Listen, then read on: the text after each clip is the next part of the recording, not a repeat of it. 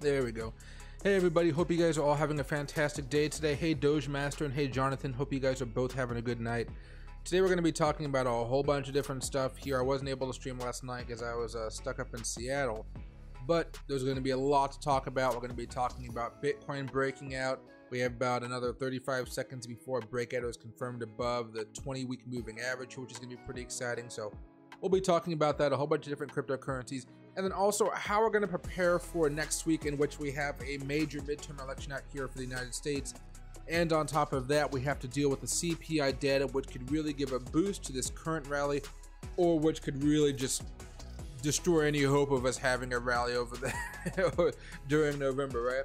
So as you guys can see right now, we have about 6 seconds left. We just want to actually close above this line. It seems like it's going to happen, and there we go. Boom, there we go. We just officially broke out above.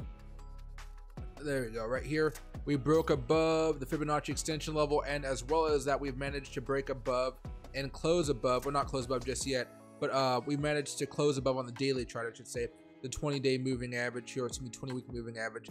That's a huge accomplishment. It does mean that Bitcoin has the opportunity, guys, over the next few days to go back up to at least $22,000 to $23,000. So I know some of the coins have been popping off here over the last few days. You all have your opportunities to buy. You guys can still be buying right now. I'm taking it easy and mostly doing day trading, and you guys know dollar cost averaging. But if you guys are looking for some swing trades, there are still some opportunities. Tomorrow's Saturday. Normally I don't stream Saturday, but what I'm going to do is do a member stream because I haven't been able to do one all week. I'm going to do a member stream probably sometime around noon time, around noon out the Pacific Northwest, which means like 3 o'clock on the East Coast. Later on tomorrow night, I'll be doing another stream for everybody.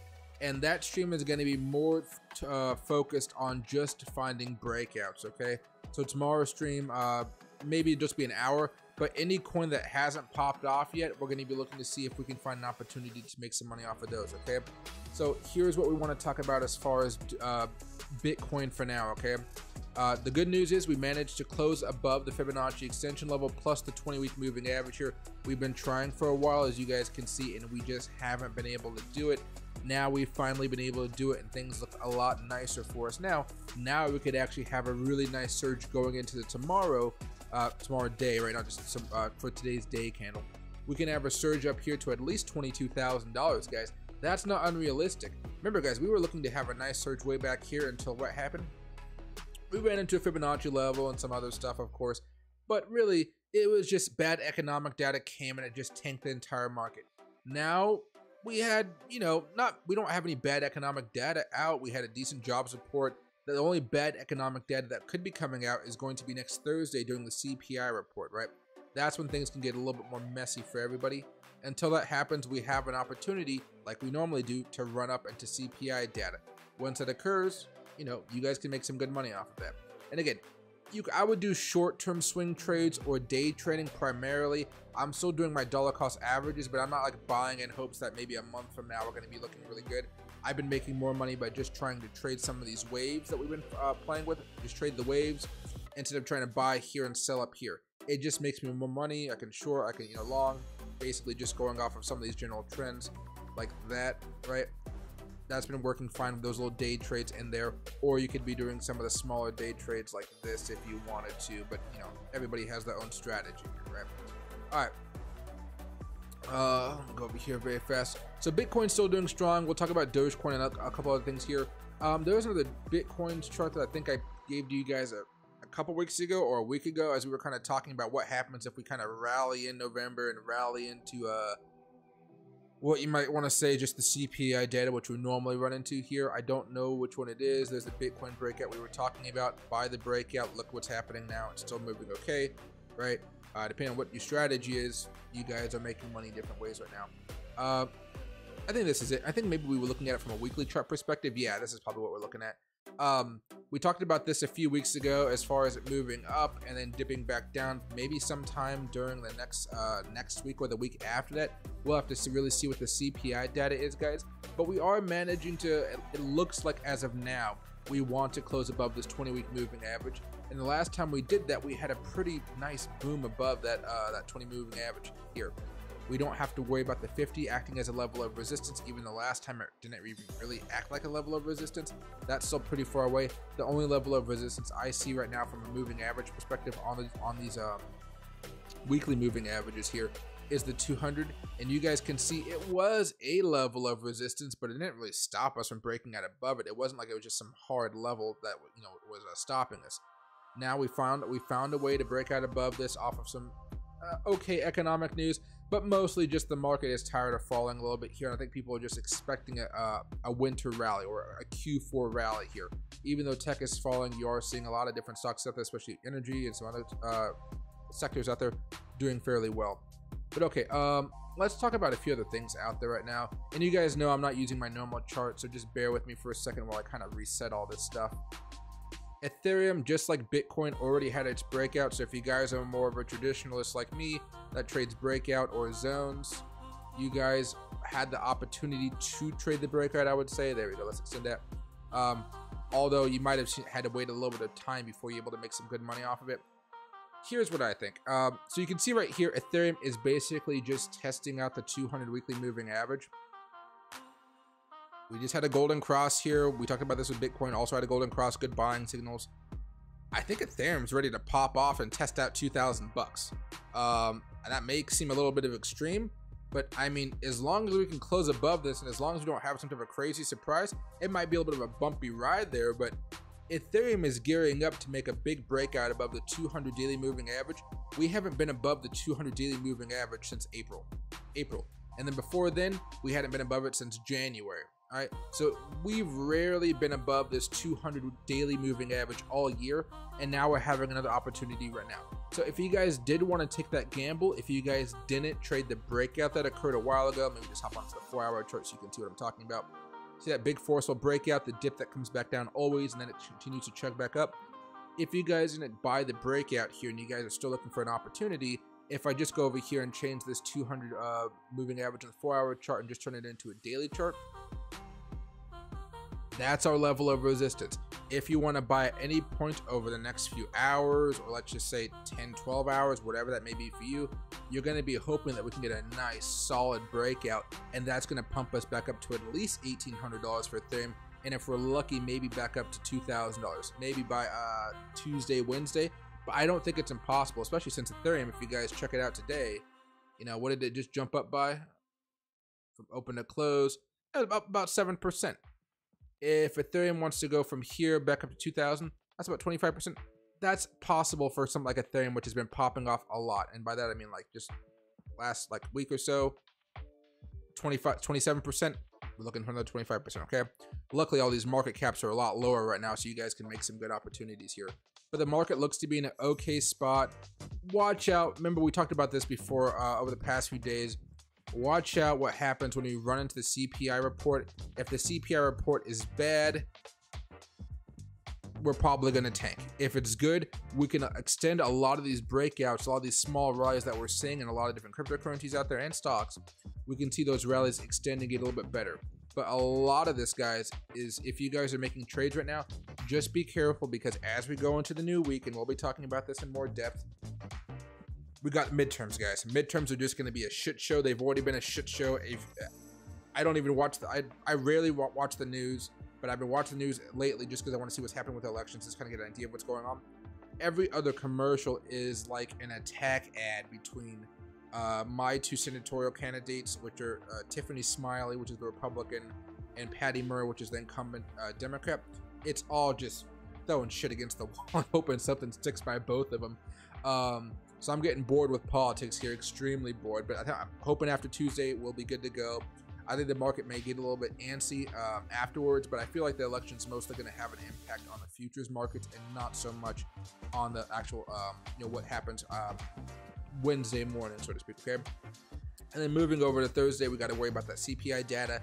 That's going to be a pain in the butt. We'll get through it, guys, but we have to hope that if you want to see some of these breakouts extend, if you guys follow my simple trading strategy, I would say, and you guys trade the breakouts or the zones or whatever you guys trade, you guys are going to be hoping that the CPI data is, it's less than expectations. If it's above expectations, even if it's lower, that's not what we want to see. We want to see really good CPI numbers come out. we don't want to have a bad time on Thursday, because that'll just, you know, the whole Thursday would just wreck the entire market here after a very volatile day from the election. And what do I mean by some of this? I know some of you guys have been asking about this over the past couple days. One of you guys asked me, I think it was like 2 days ago, what do I mean by zones and breakouts? Because a lot of you guys weren't with me when I started streaming and when I was streaming Dogecoin, and I kind of just told you guys about breakouts and zones. I think some of you guys like zones more right now in this bear market, but both I think are applicable here. Basically, when you guys hit those like old levels of resistance, they kind of turn into support levels. Instead of trying to use these lines as like hard support levels where you're just going to short, you could since we're kind of going more choppy, you could see these as zones that say, hey, I would probably want to buy between these two levels, kind of find that next pivot point right there, and you can kind of see how it matches up right there. You'd be buying in these zones over here, and you'd be selling off on the zones like up here. All right, so you buy low, sell high, and still within that gap, I mean, let's just say you bought the line, let's not say you bought in the zone just right above it, even just getting up here, that's like a 40% profit. That's normally what you guys are doing during the zones. But if you guys don't feel comfortable buying at the zones, because, you know, in hindsight, a lot of this always looks pretty scary, like that. You're kind of wondering, are we going to be tipping down? Are we going to be going back down here? Economics news wasn't good. All the news all the time isn't that fun to watch, right? You might say, hey, just to be safe, I might just wait and I might buy on the breakout, right? And that's perfectly okay. We all have our different levels of risk tolerance. Some of us don't want to buy in these zones because they're just so volatile. Imagine buying over here, then one day just watching the whole thing tank, right? Then you might sell over here instead of just holding. You know, a lot of stuff can happen there. Now, there's a tool here that's not being shown to me on my screen. And that is it hidden? Nope. Let me get the replay then. Yeah, I want to exit that. Okay, but then if you buy the breakout right up here, then you have the opportunity to not make as much money, but still making money. And if you guys are trading Ethereum or anything like that right now, let me just actually get out of this little zone mode here. There we go. If you guys are going down this path, you guys have 2 Fibonacci extensions I would recommend you use. You don't have to use them, of course, but classic one for Ethereum, we've been using it for a while. Guess what? Oops. Just like Bitcoin, we managed to close out above it today. That's awesome. Only thing is, of course, we're dealing with the 200 daily moving average. Ethereum has a good shot of popping up above this. And where's our next target? Around $1,700. If you were to buy Ethereum right now after the breakout above the Fibonacci extension, not as powerful as this breakout, but still a breakout nonetheless, you know, that's a cool 8% profit. If you put a 5x leverage on there, that's a cool, like, you know, 40% profit. Not bad. 2% leverage, still pretty good, right? Depends on your leverage. You don't have to use leverage. If you guys are using Robinhood, be happy with the 5, 10x, 8%, okay? But that's what you guys are hoping for right now as far as Ethereum is concerned. And the way I see Ethereum right now, which is kind of why I'm more bullish running into this CPI data, not only because we normally run up into CPI data, it's just something that happens. I don't know why, but it does happen. You guys see the green line on your screen? That's the 20-week moving average, or 20-day moving average. We're screaming up right now, looking like we want to have a golden cross between the 20 and the 200. We haven't had that golden cross since August of 2021. We haven't had that golden cross in a long time, okay? So that could lead us to have some good fun there. Again, the big caveat to all the bullish talk I'm giving today, guys, regardless if you bought down here or on a breakout for any of your stocks or currencies, because a lot of currencies broke out over the past few days, and a lot were at zones over the past week, as we talked about. If inflation data is bad or worse than expected, that will cripple any momentum we have made going into Thursday. Election is a wild card. I don't think it's going to cause too much of an impact, but we'll see, okay? I think if there's any impact, it'll mostly happen in the futures market, okay? So we'll be paying more attention to that as well. But let's talk about some of these other coins, everybody. Well, actually, dollar index. Dollar index took a little bit of a dip today. This is not different than what happens normally. We spike up, we've been coming down, spike up, come down. We've been talking about this for a while. This is not something that's incredibly crazy. I would say the one thing about today is we've just come down a little bit more than normal, right? We've come down quite a bit. We normally don't have those huge moves. Normally it takes 2 to 3 days to make the amount of moves, move the amount that we did just in one day today. That's an easy way to say it. But the dollar index market is closed until Monday, as you guys know. Monday morning, Sunday night, or something like that. All right, so we talked about Ethereum. Let's go over here to Dogecoin very fast. Dogecoin has been stagnant. It already broke out a while ago. If you guys bought the breakout, or you guys are just holding Dogecoin because we've talked about Dogecoin so much, or bought at support, I would keep on forgetting we're in this. I'm in a different charting environment. This one. There you go. Yeah, if you guys bought through any of the support down here, you guys are still very happy with Dogecoin, and you're hoping it takes that next leg up. But right now, it's just facing some resistance from a pretty decent resistance zone over here. Let me just kind of point. Sorry there. Right. You can even extend this all the way out here a little bit if you wanted to. But we're facing some resistance right now. I think we're on the lower end of that scale right now. To me, Dogecoin isn't really something I want to be trading right now. I just kind of want to buy it for the long term. You guys know me. I like to buy and just trade. It already popped. I want to take my profits there. If you guys are long-term holdings like me, you're not doing it. I didn't buy any Dogecoin for a breakout. I didn't sell any Dogecoin after the breakout. I'm just holding for the long term here. But some of the other coins you guys may have been watching is, Ethereum Classic had a little bit of a pop today. Just had a death cross a few days ago. But with the market looking like it wants to do a little bit of a reversal here, you may see Ethereum Classic pop both above the 50-day moving average and the 200 daily moving average, leading us to that golden cross. Because you can already see that 20-day moving average starting to creep back up here. After a while, just a few days ago, that everything was coming down. We've had a little bit of a spike that does change things right now, just because we're running up into CPI data. This happens every time, but I'm excited about it. We haven't been excited about anything really crazy going on for a hot minute here, right? Mostly just excited about volatility. But if that does occur, everybody, those two levels I'd probably say for Ethereum Classic, watch out for that $30 level. That's going to be kind of a pain in the butt to get back above.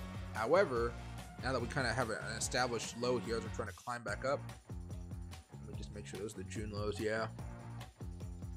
Let's go to that low. We can go to this relative high. Oh, let me get the magnet on.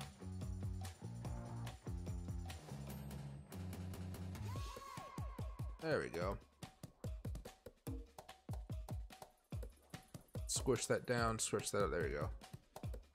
We don't really have much resistance until we get to about $28.27.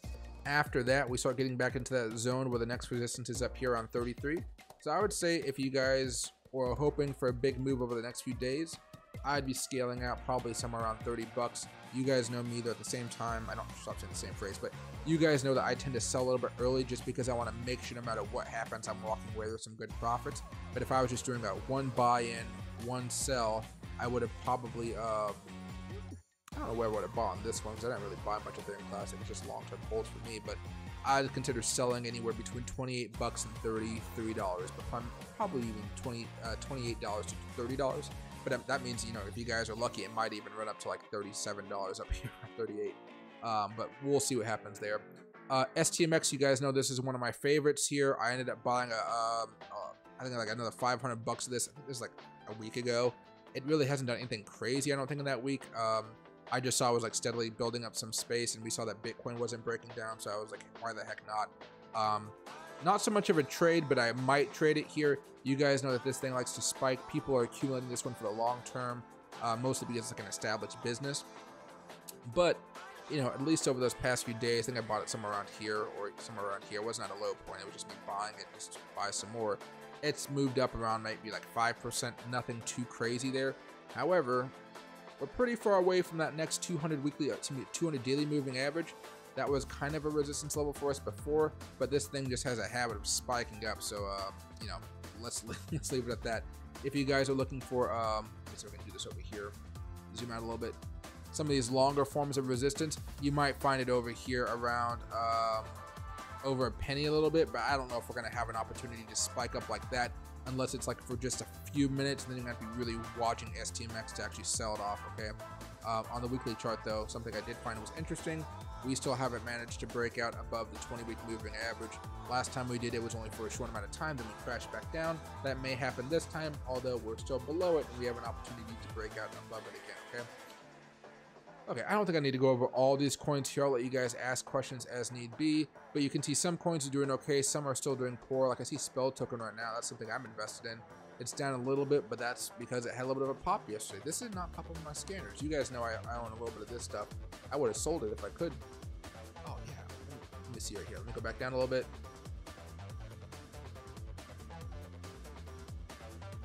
High, low. Oh yeah, I mean I would have probably sold it around here, you know, one level, but it ended up going up a lot more. Huh. I'll have to keep my eye on spell token. I wonder why it popped up. Although I have to say, guys, spell token is not something that's like been doing amazing for me, but I do know. Oh, let me actually just find it over here in my watch list. I do know it is a very small market cap coin. So if I go over here, spell token, that's Starlink. Let me go slowly. There it is. Yeah, it's only a $100 million market cap coin, everybody. And for the last 90 days, you see how a lot of this stuff is up. This is one of those things in that block of mine that is not doing great. But you guys know most of these are just watch lists and small positions. I'm hoping they turn into something good though, because they're, again, only small market cap coins here. Anything else really popping off today? Let me go over here very fast. Telecoin still doing good. Decentralized games is good. Spell tokens in the last 24 hours is doing pretty good. Central futures doing pretty good. Okay, that's not too bad. Oh, this block coin though, block V is up 100% the last 90 days. That's not bad at all. And before I start answering your guys' questions and we start, you know, talking about a whole bunch of different stuff out there, I officially like really started hunkering down and working on this long tutorial for you guys. It says episodes here on the left hand side. I'm pretty sure you guys probably can't see all this. It's not going to be episodes more as in chapters, because I'm going to have to break all this stuff into videos. But today I was able to make a short 3-minute video that I'll be posting tomorrow, talking about, you know, welcome to the course. You guys will be learning about days, swing trading, you know, stocks, options, crypto, who I am. Not really that much of that. Not much of that in the intro, really. I'm not too important in this equation, guys. You know, after that, we're going to be talking about exchanges, setup, stocks, crypto, options, preparing to trade, technical analysis, day trading, swing trading. There's also going to be some other stuff I have to build in here, like how to start saving for investing, how to start budgeting, how to become, you know, smart with your money so you actually have money to spend, you know, that type of stuff. So there's a whole bunch of stuff, and I was trying to calculate the hours for today as far as how many hours of video you guys are going to watch during this entire course.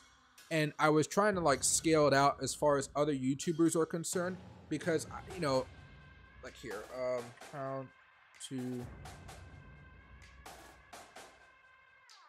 how to day trade. Okay. What the heck was on my front page? Oh, okay. All right. That's good. I like Ron Swanson. But you see all these videos like this that are like 18 minutes, 24 minutes, 11 minutes. I watched a lot of these videos to try to figure out what they're talking about. 45 minutes. You can even go over here to go to over 20 minutes, and you get some videos like over an hour, right? 3 hours right here, right? That's an audiobook though. That's not actually, what do you call it? An hour. Oh, this is just people talking. Yeah, so this course that I'm building out for you guys, it is going to take months of my time to make this up, but I finally like adjusted like a cool 2 to 3 hours a day to work on this course. It's going to be about 50 hours, everybody. Like, it's going to be like 50 hours of learning. A lot of it, to make it easier on me, is going to be me doing recordings of myself on TradingView, because TradingView seems to be like the most universally used one. I was kind of debating on whether or not to do TradingView versus TD Ameritrade, which I kind of have a better handle over TD Ameritrade. What ended up winning out is, since I'm going to be teaching you guys crypto examples as well, TD Ameritrade doesn't have crypto. I'm not going to even try to do that rabbit hole. So I'm going to be doing that, and I'm really excited about it. But it's just going to take time, and it's going to be dry and interesting at the same time. You'll be learning a lot, but you guys will have a little bit of homework in this course. And there's one thing that's escaping my mind, but it's important. A lot of this is going to be presented in terms of PowerPoint presentations and a mix of TradingView, okay? Not everything that helps you become a good full-time trader is actually about charts. A lot of it is about how you manage your money, the process of how you have to use your brain to think, and that'll help me kind of put all this stuff out there, because I have, like, there are people with ADHD, and there are people that have really bad ADHD. I have really bad ADHD, okay? So this helps me stay a little bit more organized and kind of figure out what's going on. So if I go over to like Google Slides or PowerPoint, probably Google Slides to make it easier on me, as I build all this stuff out, I'll be able to kind of see what I'm talking about very clearly without having to read and go over a whole bunch of stuff. My brain overloads very easily, which is why I like trading stocks and crypto so much for a living. I have a whole bunch of charts. When I do all the work ahead of time, I'm just waiting for a little bit of bell or a whistle, or I'm just watching a chart, like a 5-minute chart, 15-minute chart. It's very easy for me to pay attention. When I'm building out a course, my brain after like a half an hour feels like it's about to explode out of stress from just working. I'm not a person that likes to work in the traditional sense of corporate America, okay? So give me some time on it. The next video I'm gonna be starting tomorrow is basically how to budget to have enough money in your account while you're learning to trade. And some of you guys may not need this video, but I'd probably say it's good just because a recession is incoming, a bad economy is going to get worse here pretty soon. Better to know how to manage your money and to help you guys in the long run here, okay? All right, but enough of that. I'm working on it. I got the first video done. I'm literally just waiting on my guy here to give me a thumbnail, and then I'll post it, okay? So let me go over here very fast. That's fine. Yeah, right there. So we're going to use this picture, put a little cap on me. It'll be really nice and easy, nice and simple. This is an old picture of me, but basically have a little bit of a hat, make the thumbnail look good, and we'll see how that thumbnail turns out. But at the end of the day, I'm only going to really be promoting the course. It's going to be free. I'm only going to be promoting the course to you guys through stream. You guys know that YouTube really doesn't like my content, and I'm fine with that. But if you guys want to watch the video, I'll just kind of remind you that the course is there. As I kind of build it out, because it's not like you guys are gonna get the whole thing at once. It'll be piece by piece, and it'll be there. But it's not gonna be like YouTube's probably not gonna just show it to you every single day. It's just not the way I'm building out the course, because what I've learned by watching all these courses here, all of them, or not all of them, but a lot of them, they're all designed to work in the YouTube algorithm, which means that they can't boggle down and really focus on a really boring subject, because the way YouTube will look at the video is they'll see this. Let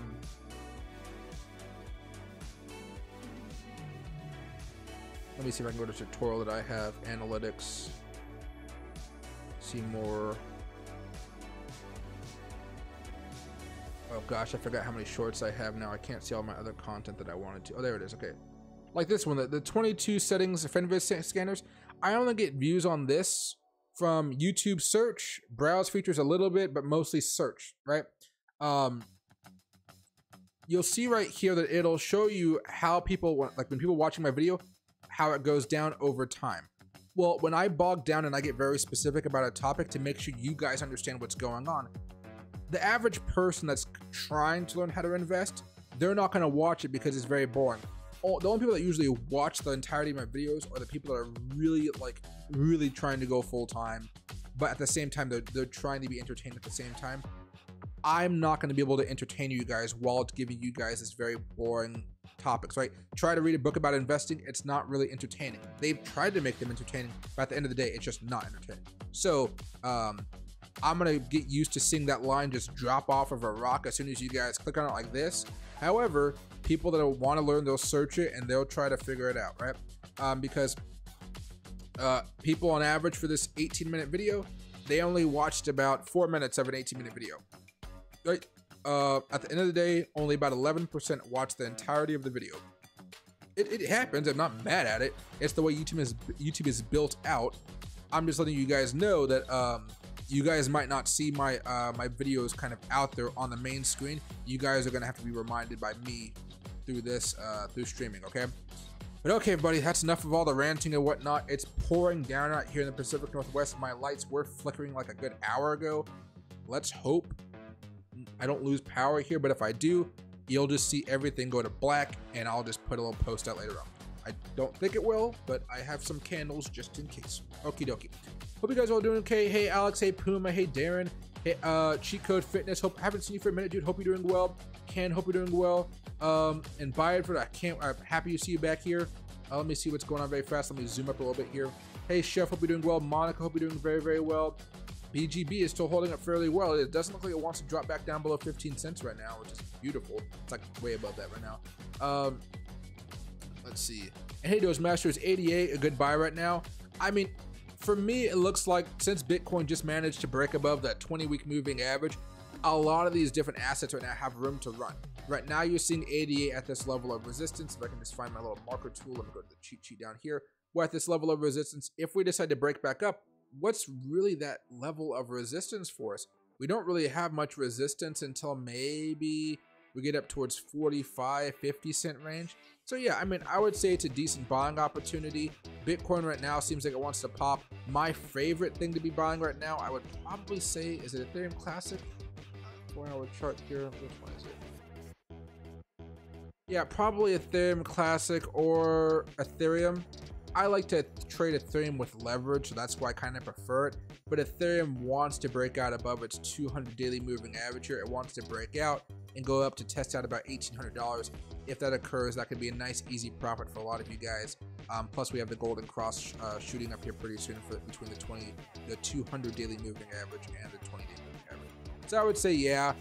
Primarily for me though, I like to trade zones or I like to trade breakouts. Majority of the time, I prefer trading breakouts over zones. So for Ethereum, that breakout is what I wanted to trade to make money there. As far as ADA, the breakout you're probably wanting to trade hasn't even happened yet, or has it not happened yet? Let me try this out though.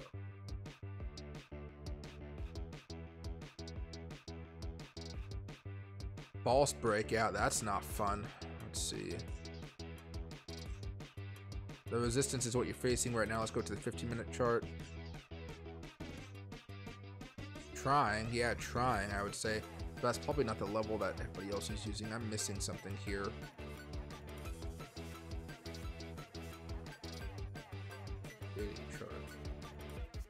No, this is just oversold. Yeah, oh, it fell down below the June low as well. A whole bunch of other stuff didn't. This is just trying to find its way back up. Oh, okay. All right. Well, let me see over here then. Oh, wow. Yeah, that's really far off because it fell down here. Yeah. I would still say it's fine to buy. I still think it's good.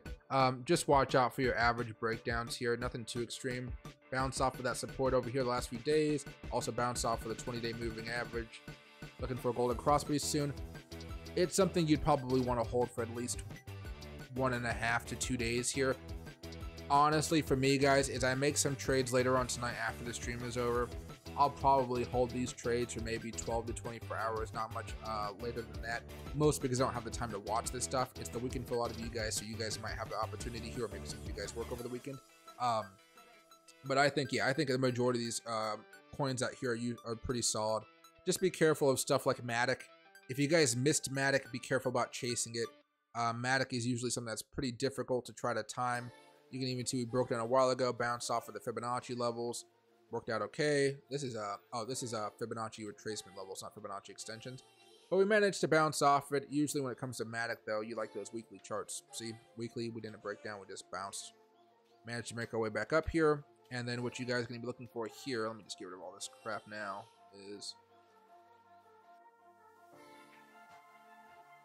Yeah, we're already getting close to all that, aren't we?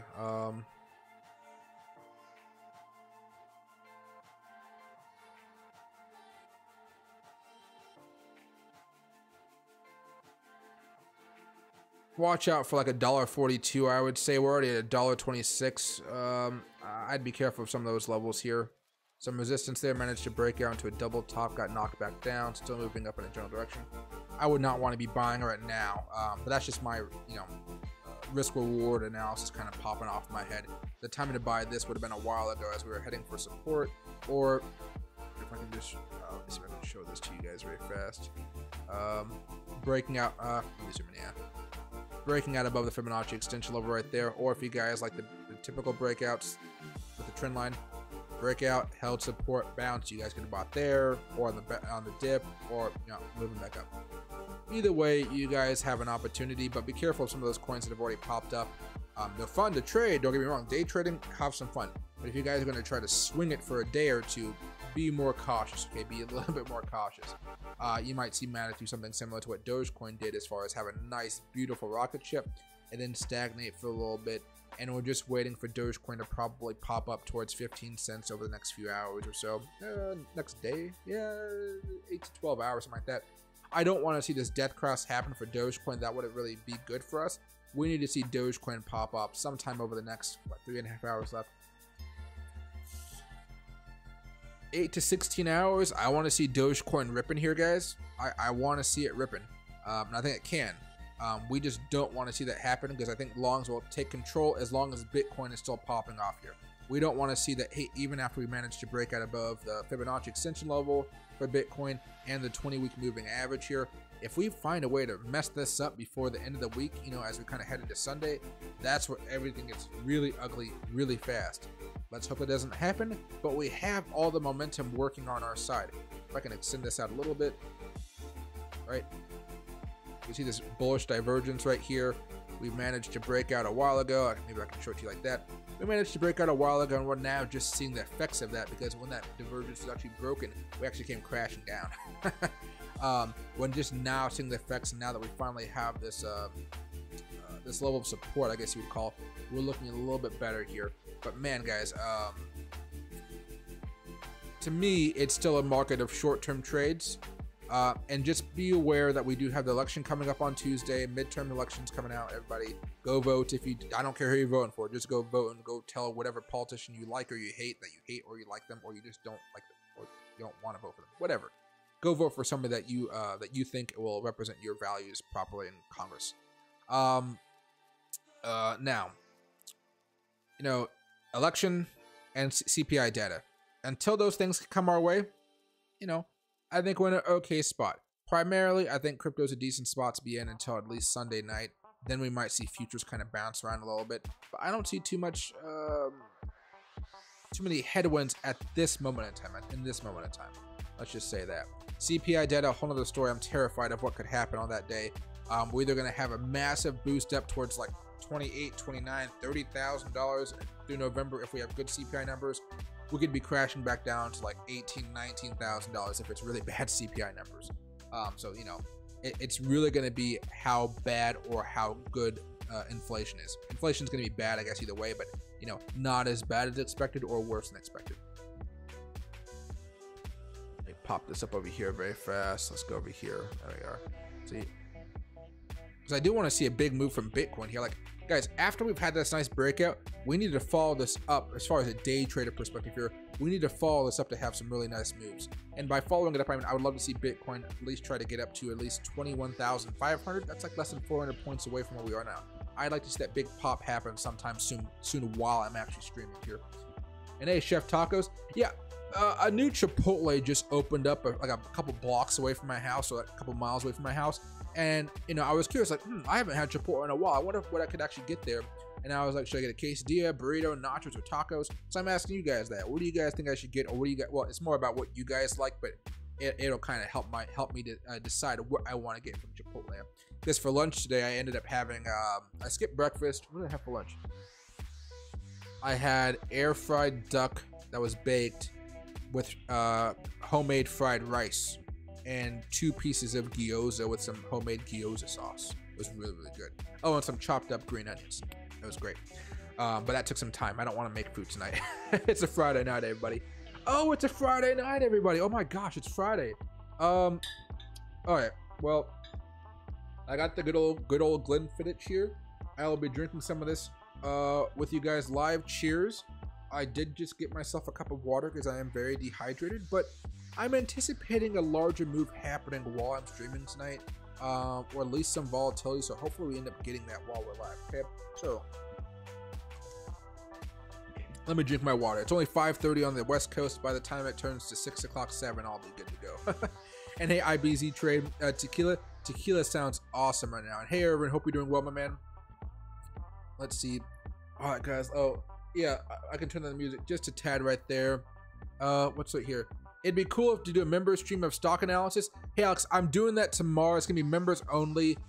You know what I'll do? I was thinking about this a couple days ago. What I'll probably do for tomorrow is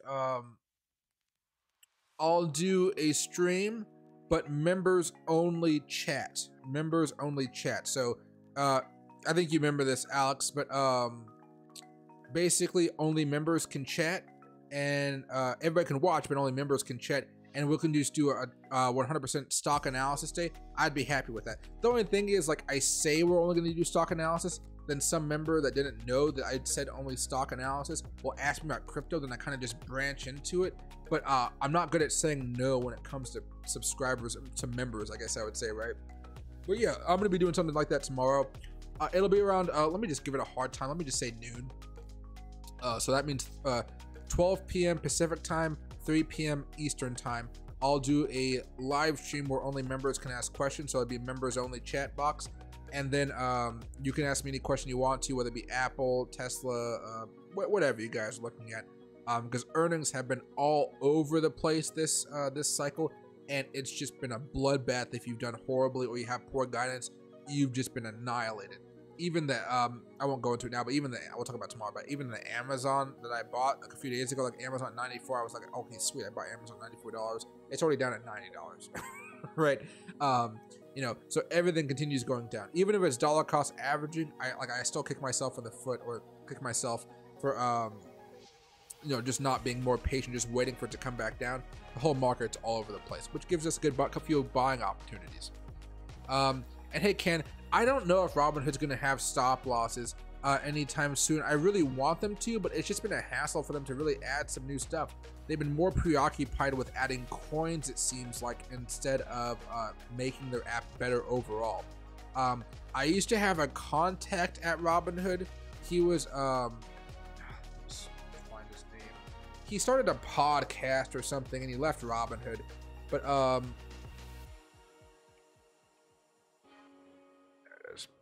so yeah, Nick, he used to work at Robinhood, but now he runs a co-founder of the Best One podcast. I don't know. We've talked a little bit of time, but you can see he left his job in April. I didn't know that because I've been asking him questions for a while about Robinhood. But you know, his company got acquired by Robinhood. He'd been working with them for a while, and you know, maybe it's because of cost cutting, or maybe he just quit. Now he's running this operation, so he doesn't give me any guides into what's happening with Robinhood anymore, which sucks because I like to have my contacts in the industry. Okay, and I was just talking to you guys about how I was hoping we wouldn't have some volatility, at least just up to 21,500. We're almost there, guys. We're about 100 basis points away. I like being a little bit correct here. So we're just watching some of these pop-up happen, see some of these pops happen. We got Ethereum doing something similar, just not as much as Bitcoin, because Bitcoin's lagging everything else right now, right? Ethereum Classic not doing as much. Dogecoin trying to move up a little bit more. I can get rid of this little thing. We're just looking at it as a zone of resistance. ADA still popping up. Solana. Matic not doing anything great, but you know, Matic has been doing great things overall. We can't slam that, right? XRP, you know, XRP to me, I know it's already kind of had a pop. This is something I feel is still primed to go parabolic even during a bear market, just because everybody is waiting for this accursed trial to be over, where we can all hope for some clarity on what the heck the SEC considers a security. They've been all over the place. The management of the SEC has been horrible. And you know, when this trial is over, I'm pretty confident that XRP will win, and that'll give a big boost. Like, I'm talking about like a boost up to like 75 cents, like a massive boost for XRP. So if there was anything I was like gearing up for, maybe a more of a longer term swing instead of like a dollar cost averaging, it would be XRP right now.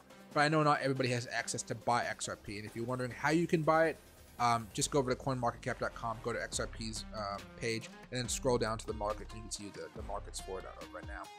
Okay, let me go back over to Bitcoin though, because I do like to see a bit of a pop. And Ethereum's having a little bit of issues, I think, just because of that moving average here.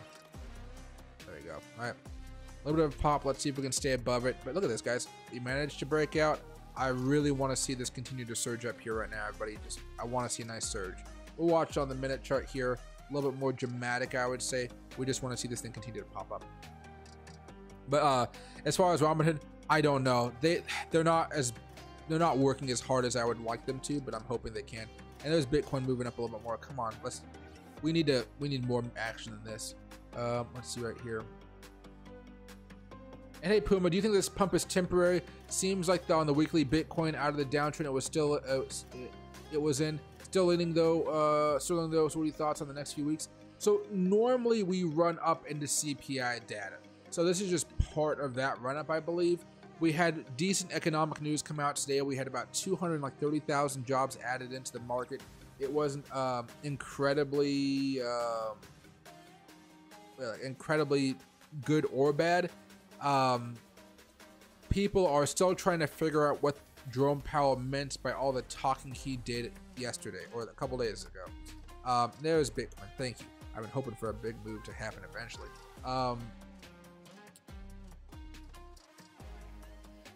If you want to buy right now, like anybody out there, just because and you want to hold for a little bit of time, I would say just be cautious of that CPI data. Because going back to your question, Puma, we normally run up into CPI data, and then if the CPI data is good, less than expectations, we should have a nice big boom coming out of that announcement. If it's not good, we're coming back down below $20,000, not crashing down like 18,000, 17,000, 16,000, not like that. But we are going to be in a little bit of a rough spot because all the longs in here are just going to get demolished, right? And you can even see right now, after Bitcoin broke out today, we're still gathering on that, following that strength up, and we're still making some good moves, breaking out above this relative high right here, still trying to churn, and we're just trying to make our way back up bit by bit here, and that's okay. I'm in no hurry to get up there, guys. No hurry at all. And hey, Discount Killer, hope you're doing well. Let's see right here. And hey, Bideford, I'm really excited about the course as well here. It's going to be long, and it's going to be a lot of different information out there, but I think you guys will get a good amount of information from it. It's just going to be very long, like 50 hours worth of information for you guys. 50 hours. Come on. There's a wall up here, which is annoying, but my personal target, I just showed you guys a few minutes ago, my personal target is just for it to get up to 21,500. That shouldn't be too hard for it to do, but we're getting closer and closer. Bitcoin is trying to have a little bit of a surge here right now. Let's see. And hey, so I haven't had an update from BitGate. They're still saying you would have to go through a VPN, or if you're new, you can't do the KYC, but if you already did KYC, you should be okay. At this point, it's up to you to determine if you just want to move the money over to KuCoin or another place, or another exchange, but I don't think they're gonna have a fix for it anytime soon, at least from like the language I've been hearing from them. I've been trying to get a clear answer. I haven't been able to get a clear answer, so I don't think they're gonna give you like what you're looking for in the next few days. I don't think it's gonna come that fast, because whenever I see problems like this, it usually means they have to go through some type of regulatory body to get it fixed up. And I don't know if you know anything about American regulatory bodies. They're very, very, very slow by design. And hey, GT, I appreciate that a lot, very, very much. And let me know if you have any questions as well.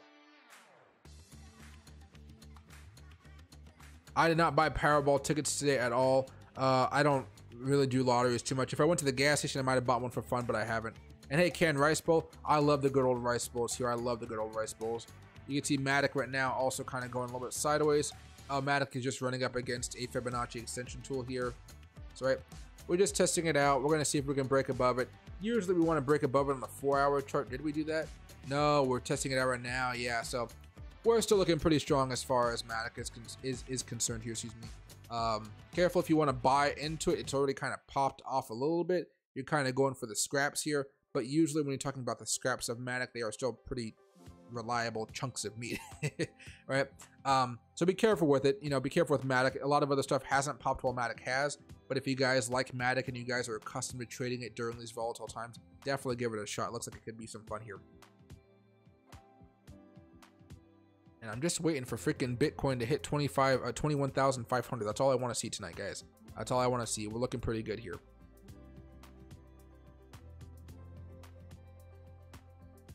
See, chicken pot pie sounds good. CPI is Thursday morning, 5:30 a.m. Pacific time, 8:30 a.m. Eastern time. I'll be live. Oh, I'm wake up early then. I'm probably not going to stream Thursday night, but I'll probably be live.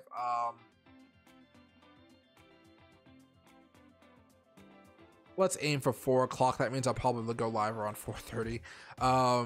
I would say let's aim for me to be live at 4 o'clock in the morning Pacific time, which is about like, what is that, 7 o'clock Eastern time. I'll try to be live there, and then the announcement will come at 8:30 Eastern time, 5:30 a.m. Pacific time. So that'll be a good hour and a half before CPI data comes out. We'll have a good understanding of what's going on. I'll play CNBC. We can see what the data is, and you guys will be able to see the market in real time, just like we did the other day. Whether it's crashing or booming, we'll have a good idea of how bad or how good that CPI number is. Let's hope it's good. I'd like to see a market rally here going into the end of the year. But if that inflation data is bad, that just means we're going to have more rate hikes going into next year. And remember, guys, this is lagging effects for the rate hikes. So we haven't really felt too much of those rate hikes. Excuse me. Hey, that's great, Bideford. That's perfect. And if you ever have any questions, Bideford, as well, you can always ask me on Discord as well. And hey, Alec, Mike straight up predicted that pop. I just told you guys a few minutes ago that I have there's like ADHD, and there's like what I have is like really bad ADHD. I don't really open up about it that much because it just makes me seem weird. But I do have really bad ADHD. And one of those things that I've learned to kind of use it to my benefit is for trading and kind of just understanding the setups and patterns that we're looking for. And right now, primarily because I am building at that course and I'm trying to chapter 1, 2, 3 chapters, I guess I would say now. But, I'm really building out the entire ecosystem of this entire tutorial. I've been looking at charts a lot to figure out what charts I could use in examples for you guys.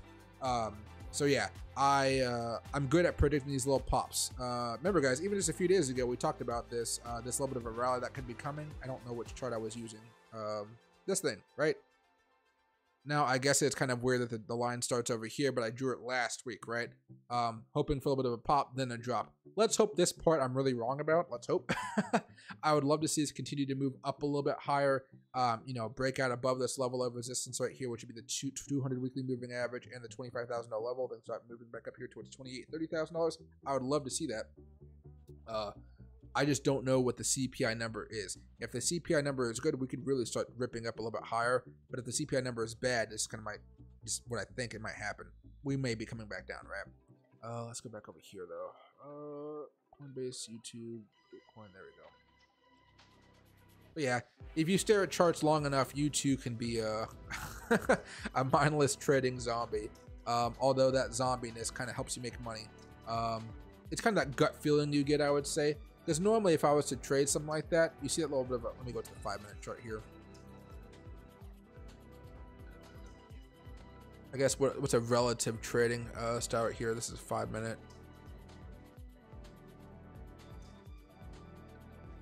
All right, so I would have done something like this. We broke out above it. We broke out above it right here sometime in the day. Normally we start off the day with a little bit of a wick, so you might buy the dip of a wick, thinking long term here, like different chart values. But you might just buy at the beginning of the day just to say, hey, what's going on? Resistance right there, you could scale out 20%, scale out 30 to 50% here, and you would keep a little bit more, hoping for that one target level up here on 21,625 to kind of hedge my bets here, because I don't like to be wrong while I'm streaming. I would cut that down a little bit to say 21,500 right here to kind of cover my butt, so to speak. But that's just because I wanted it to happen while I was streaming. But yeah, my brain kind of goes into overdrive, but articulating those thoughts, besides just saying 21,500, it's pretty difficult for my brain to kind of talk about that or just articulate those thoughts here. But we haven't reached 21,500 yet. I'm hoping we do though. Open up a crypto hedge fund. I would love that. If I had the ability and the knowledge to open up a hedge fund, I would definitely do that for you guys. And it'd be fully transparent of how much how much money is being allocated to certain sectors. Most of it would probably be going to Bitcoin and Ethereum, but then I'd put a big chunk of it into speculative coins to see how they would do. I wish I had the ability to do that. That just seems like so much work, and I just don't know how to do it. I'm not that knowledgeable about those products presented by Wall Street. Loki says hi, everybody. It's Friday, then it's Saturday, Sunday, what? Monday, Tuesday, Wednesday, Thursday. Hey GT, burrito bowl, brown rice, pinto beans, chicken queso, liquid cheese on top, hot sauce, corn, sour cream, more cheese, and the best guacamole ever, all for the low price of $15. What do you call it? I think my sister got something like that the other day from Chipotle. And they buy it for, oh, there you go. I saw that already. What's right here? Right here. Let's see. And Halo, okay, will there be any news today? I mean, you can never predict major news coming out, but so far, a lot of the news that's been fueling what we've been seeing in the crypto markets here has really been about Elon Musk and Dogecoin. It kind of started off with Elon Musk and Twitter, excuse me. It really started off with Elon finally acquiring Twitter, and then on top of that, you saw Dogecoin start to spike off of the news, and then the entire market really started to pop off here and got people really excited about just a potential bear market rally, if you will. One of the things that I've been kind of excited about is over the past few weeks, we've started to see Bitcoin and digital assets, cryptocurrencies, really start to decouple a little bit from the stock market. And you know, almost all of my technical analysis that I talk about with you guys about Bitcoin as far as long-term forecasts, as far as like how bad things can get in 2023 as we head into this more serious recession, Europe gets in more trouble, America gets in more layoffs, stuff like that. A lot of that has to do with the fact that the Bitcoin likes to follow, whether you guys think it's like the S&P 500 or the NASDAQ, Bitcoin likes to follow these things. And so, you know, that's the way I've kind of built my model out for Bitcoin. One thing that I would love to be wrong about, I don't know if I am, I don't think I am, but I would love to be wrong about, is the fact that there's a chance that over the next few months, while the stock market is going through some really nasty times, just some really ugly times out there, you know, bad earnings reports, stuff like that, we could see Bitcoin actually decouple from the stock market and just start at least going a little bit more sideways or a little bit more up. Meanwhile, everything else is crashing and burning. I would love to see the powers that be, the wealthy whales, even retail investors, keep it kind of going sideways. That way, for the next decade or so, when we're kind of in another prosperous cycle, we could say that, hey, remember when the whole market was really crashing and Bitcoin really stayed its ground? Bitcoin was a great asset to hold. And that'll kind of bring a lot of those old timers on, or not even old timers, just people that don't know much about cryptocurrencies. That'd make them feel that maybe crypto was just a little bit more safer than they thought. And even though they thought, you know, Bitcoin would be going down to 15,000, 10,000, whatever, if the stock market decides to crash, Bitcoin only managed to go down to $21,000, $17,000, even when the stock market was continuing to go down and down and down. You know, I think long term about this type of stuff, majority of the time, and that's one of the things I would really like to see myself be wrong about. I just don't know if it's going to happen, but I would love to see the decoupling. I need to learn more about what would actually cause that decoupling from digital assets, digital, you know, cryptocurrencies, from the NASDAQ, the S&P 500, and what we see going on around in economies around the world. We managed to get back up here towards 21,400, but we're still having this issue here. I guess maybe we have a couple more minutes to pop. I don't want to wait for the 20 moving average on the 5-minute chart. I want to see scope, but we have to have some volume for that one. How's volume working out for us right now? It built up a little bit. We're still not down to where we were before, but it's okay. There you go. We can watch that happen right there. There we go. Yeah, no worries, Chihuahua. I like the name, my man. And hey, Island Time, happy to see you back, my man. What's right here? I have a scale out point on 1.5 on Matic, but probably not going to make it that high. Hey, you never know. Matic has been kind of popping off quite a bit. And right now, what is Matic at? You know, 124? I mean, if it doesn't hit, you just kind of revert back to your next scale out point, right? You just go back down a level and you're going to be fine. I really hope Matic does do some really impressive things here, even if the run up is only going up until like the election on Tuesday, or maybe the CPI numbers on Thursday. Even if we only have a short run up here, this is still a lot of opportunities for you guys to make some money, which I'm excited about. And hey, Ghost, happy to see you back. Is Doge slowing because of Matic? No, Dogecoin is slowing just because it's already pumped up a large amount here.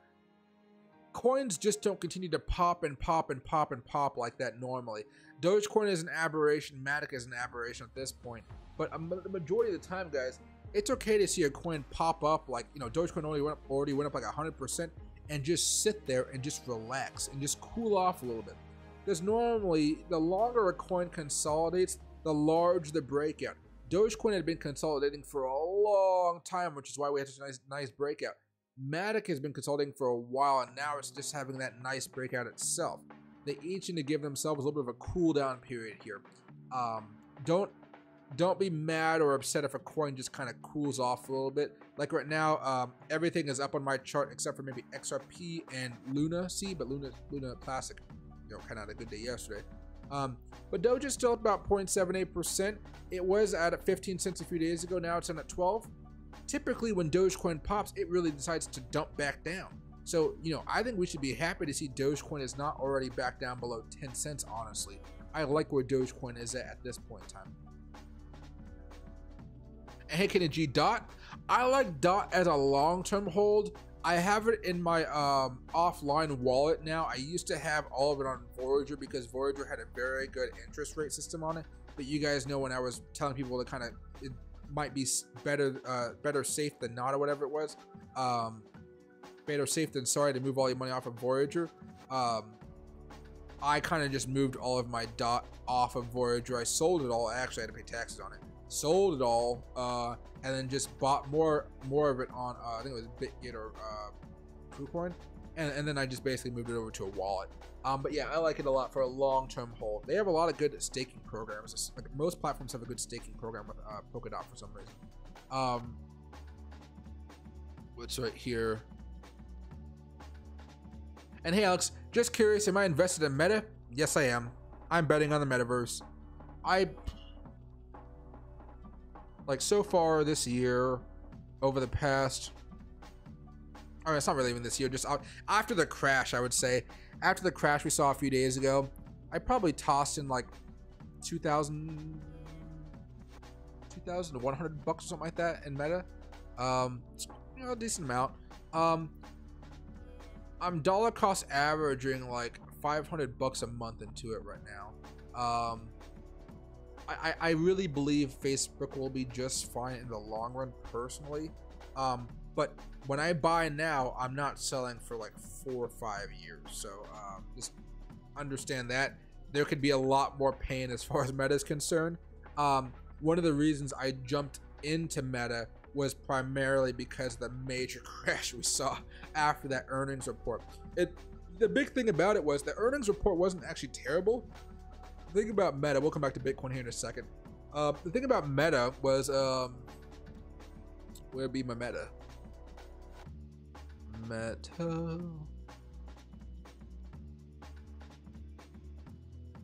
Oh, it's still at Facebook for some reason. Okay. There you go. Yeah, when we had that huge collapse right here, right? The reason I started buying down here, which I'm already at a loss on this position, I think I have an average of 95 bucks. It's like at $90 right now. You know, just let me go back to what I was saying. The reason why it dropped wasn't necessarily because of the bad earnings report. It was the fact that they were still continuing to spend loads of money on the metaverse. That's what really hit everybody hard. They thought they were going to stop spending as much money on the metaverse and kind of slow it down as they understood that everybody was heading for a recession. 2023 is supposed to suck. All the companies are officially saying it now. And I'm looking at Meta being this low, right? I got 90 bucks. I mean, it might go down as low as 70, 60 bucks if things get really out of hand. I'm still going to be buying because I think in the long run, it's just going to be like a one big peak like this, or one big drop like this. I think we'll be okay. I think they'll find a way to make some good money here. But like from the all-time highs of Facebook, right? Ever since we talked about that breakdown, like way over here, the original breakdown. I thought we might have broken down right here. Said we broke out. That original breakdown. Meta's down about like 75%. Right? So like I couldn't help myself but at least try to buy some up right here. And then I'll see what happens as far as maybe we have a rally for Meta sometime going into the end of the year.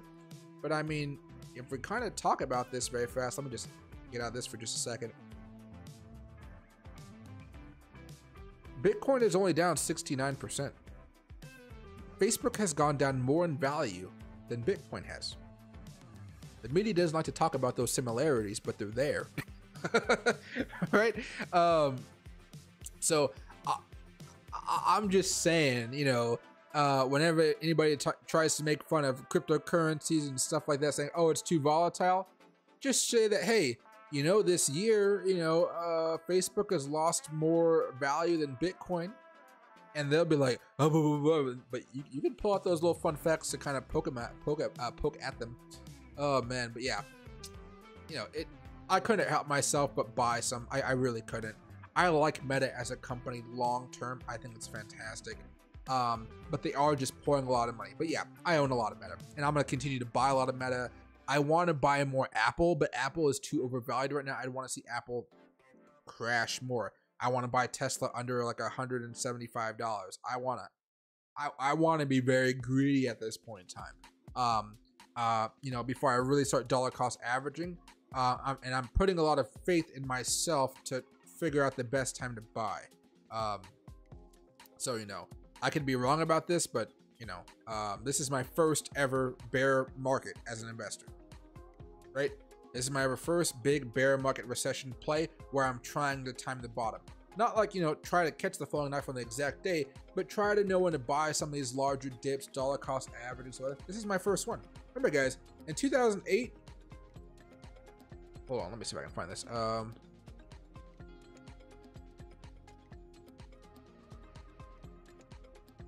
How old was I in 2008? Let's find this out.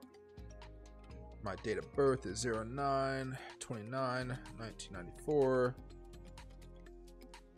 And let's just go to a 5 November. I think the market really crashed in the summer, maybe July, and 2008. I was 13 years old. Right?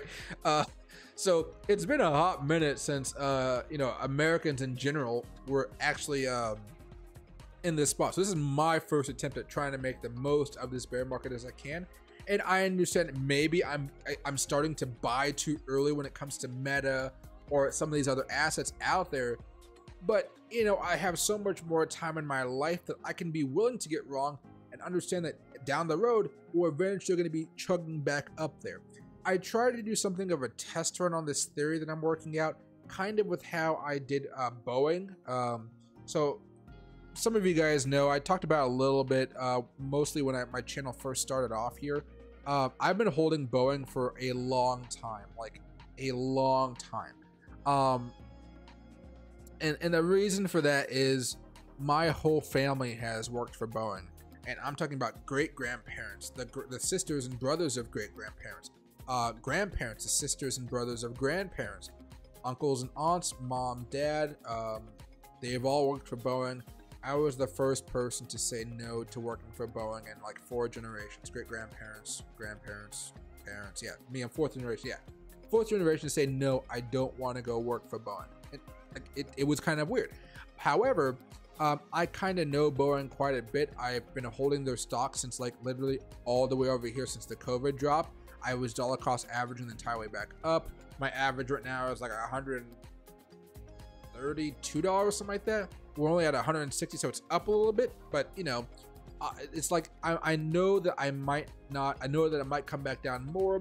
However, long term, I can see Boeing going back up here towards $300, $400, and that's why I'm probably going to sell my Boeing off.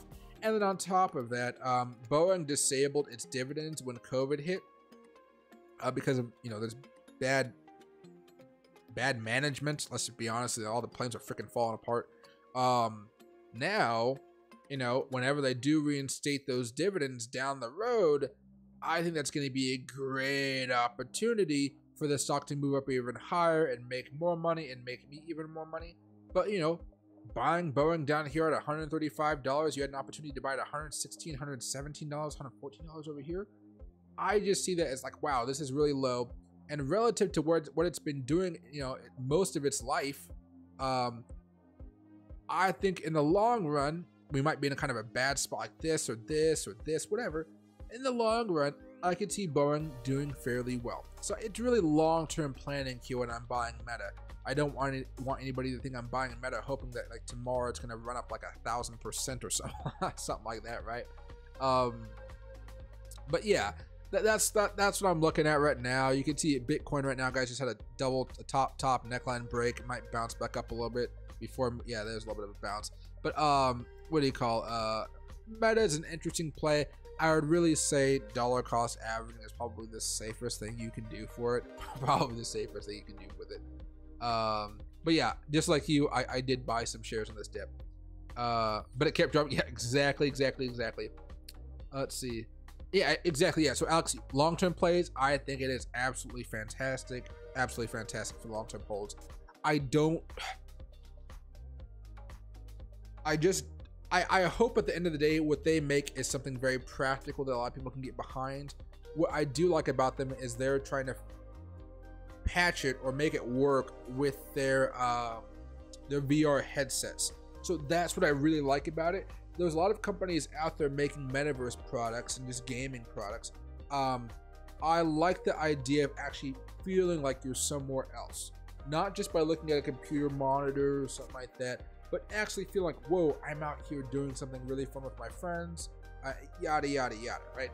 Now they are going to have competition, but I feel like Facebook is positioned to make a lot of money off of it if they can succeed. I'm betting that they will succeed. I'm betting. It's a gamble at this point, right?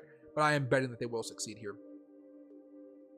And hey, Bedford, you know we've got a major build of Meta buildings here in our neck of the woods, and street talk is if they can get Meta off the ground, they'll divide it, Facebook off, and then you'll see Meta fly. What do you call? I could actually see that happening right now, especially if it manages to take off. Partly because I think over the next like 20, 30 years, you're going to see the government start to try to break up a little bit of these companies. So you can see Amazon as a massive company that owns like Whole Foods, a whole bunch of other stuff. I think the governments over the next couple decades are going to try to crack down on that a little bit more. Just like they're probably going to start cracking down on Apple because of the Apple tax that everybody has to use if you want to have an app on Apple. I was talking about this with a friend the other day. You guys know that when Apple, if you guys ever buy something, like let's say you guys have an app and you're buying a service on the app, let's say that service costs $1, you know, Apple's taking 20% of that, and then the developer gets the rest, right? But when it comes to influencers and stuff like YouTube, Apple takes 20% of it, YouTube takes 30% of it, and I'm left with about 50% of it, right? So Apple's eventually gonna get hit with that, and I think they're gonna have to stop that practice. You know, it's starting to give people a wrong idea about them. But what do you call needs to fire Zuckerberg's? I don't know if he can. I think the company is structured so he has all the control. Like I think that's the way the company is actually structured right there. So I don't think people are going to be able to come at Zuckerberg and say, hey, you have to stop this. I don't think the way the shares are built allows us to have enough voting power to challenge him, which I think is very good for him and for his project. But man, shareholders are not happy. Remember, guys, it's down more than Bitcoin. That's absolutely insane. That is absolutely insane. Let's take a little bit of a minute here. Bitcoin's coming back down just a little bit here, probably gearing up to take another move. We'll have to wait and see. But Ethereum doing the same thing here. The heck? Oh, let me go to the chart. There you go. Chart. Oh, there it is. Okay.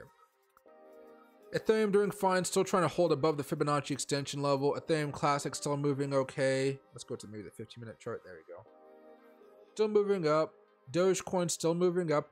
Everything for the most part, guys, is just still gradually moving up after a little bit of a dip we saw a couple days ago. ADA definitely moving up here, bouncing off of those support levels. Looks really nice. ADA, just watch out for this breakdown, but this is a pretty solid move up right now. I would only buy it if we were closer to this support level, though. STMX, ooh, STMX is starting to gain some steam here as well. Oh, I always watch this one because you guys know it does those pops, and I always want to sell one of these larger pops. Pop. I was hoping we might have a pop here the other day, but it didn't come to fruition. I'm hoping we can like make our way back up to like 10 cents or see me a penny again. Oh gosh, that'd be a good, what would that profit be right now? You know, like 45% profit. And my average is like really low because I kept on buying, selling up here and buying back lower. I want to see STMX have a really good day tonight. I think it can. But that's more of a day trading coin for a lot of you guys. I don't know if a lot of you guys actually tried to do long-term positions on it. You can see the current resistance level right there. Let's just pop up above it. Somebody's trying to push us down, but we have the, I think we can pop up a little more. Sol's doing fine. Matic, we talked about this. Matic is just running up against the Fibonacci extension level here, trying to make that next step up. Getting rejected, but that's fine. Matic has moved up a lot over the past few hours. It's okay if it takes a little bit of a rest. Pop, drop, drop, drop, right? Drop, drop. It's okay. Just like with Dogecoin, when it has a really big pop, it tends to come down a little bit faster. Dogelon Mars not doing a whole bunch of anything. However, for those of you guys like to trade this, I think some of you guys told me this other day, as far as you guys like to trade this. Consolidation pattern. Let's hope we can break out. We're kind of just going sideways here, so I kind of hope we can break out. But you know, if you guys are looking for an actual like pattern trade, this is going to be a classic one for you guys to use. XRP already popped up earlier, still moving okay. But besides that, guys, not much is going on. Oh, Engine Coin, I guess. Let me see this. Yeah, 4% so far. Engine Coin is actually running up here. Let's go to the hour chart, breaking above that resistance level over here, and trying to make that next move up probably to 51 cents or so. A little small move, but still looking pretty good. Litecoin still, you know, we're still in this nice uptrend, everybody. That's what you guys got to understand. Uptrend. Apecoin maybe not as nice as other coins, but still doing okay.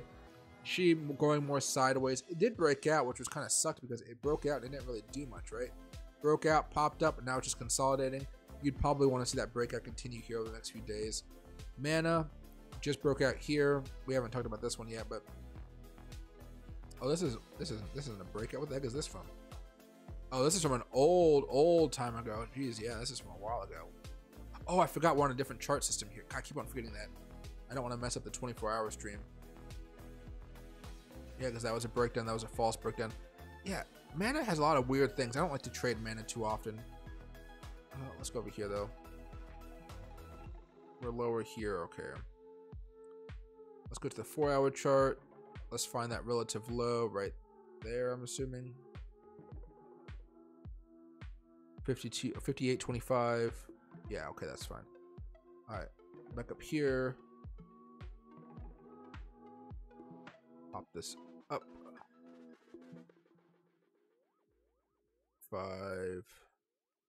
Some resistance, a little bit of resistance, no resistance, no resistance. Okay, well, this should be okay then.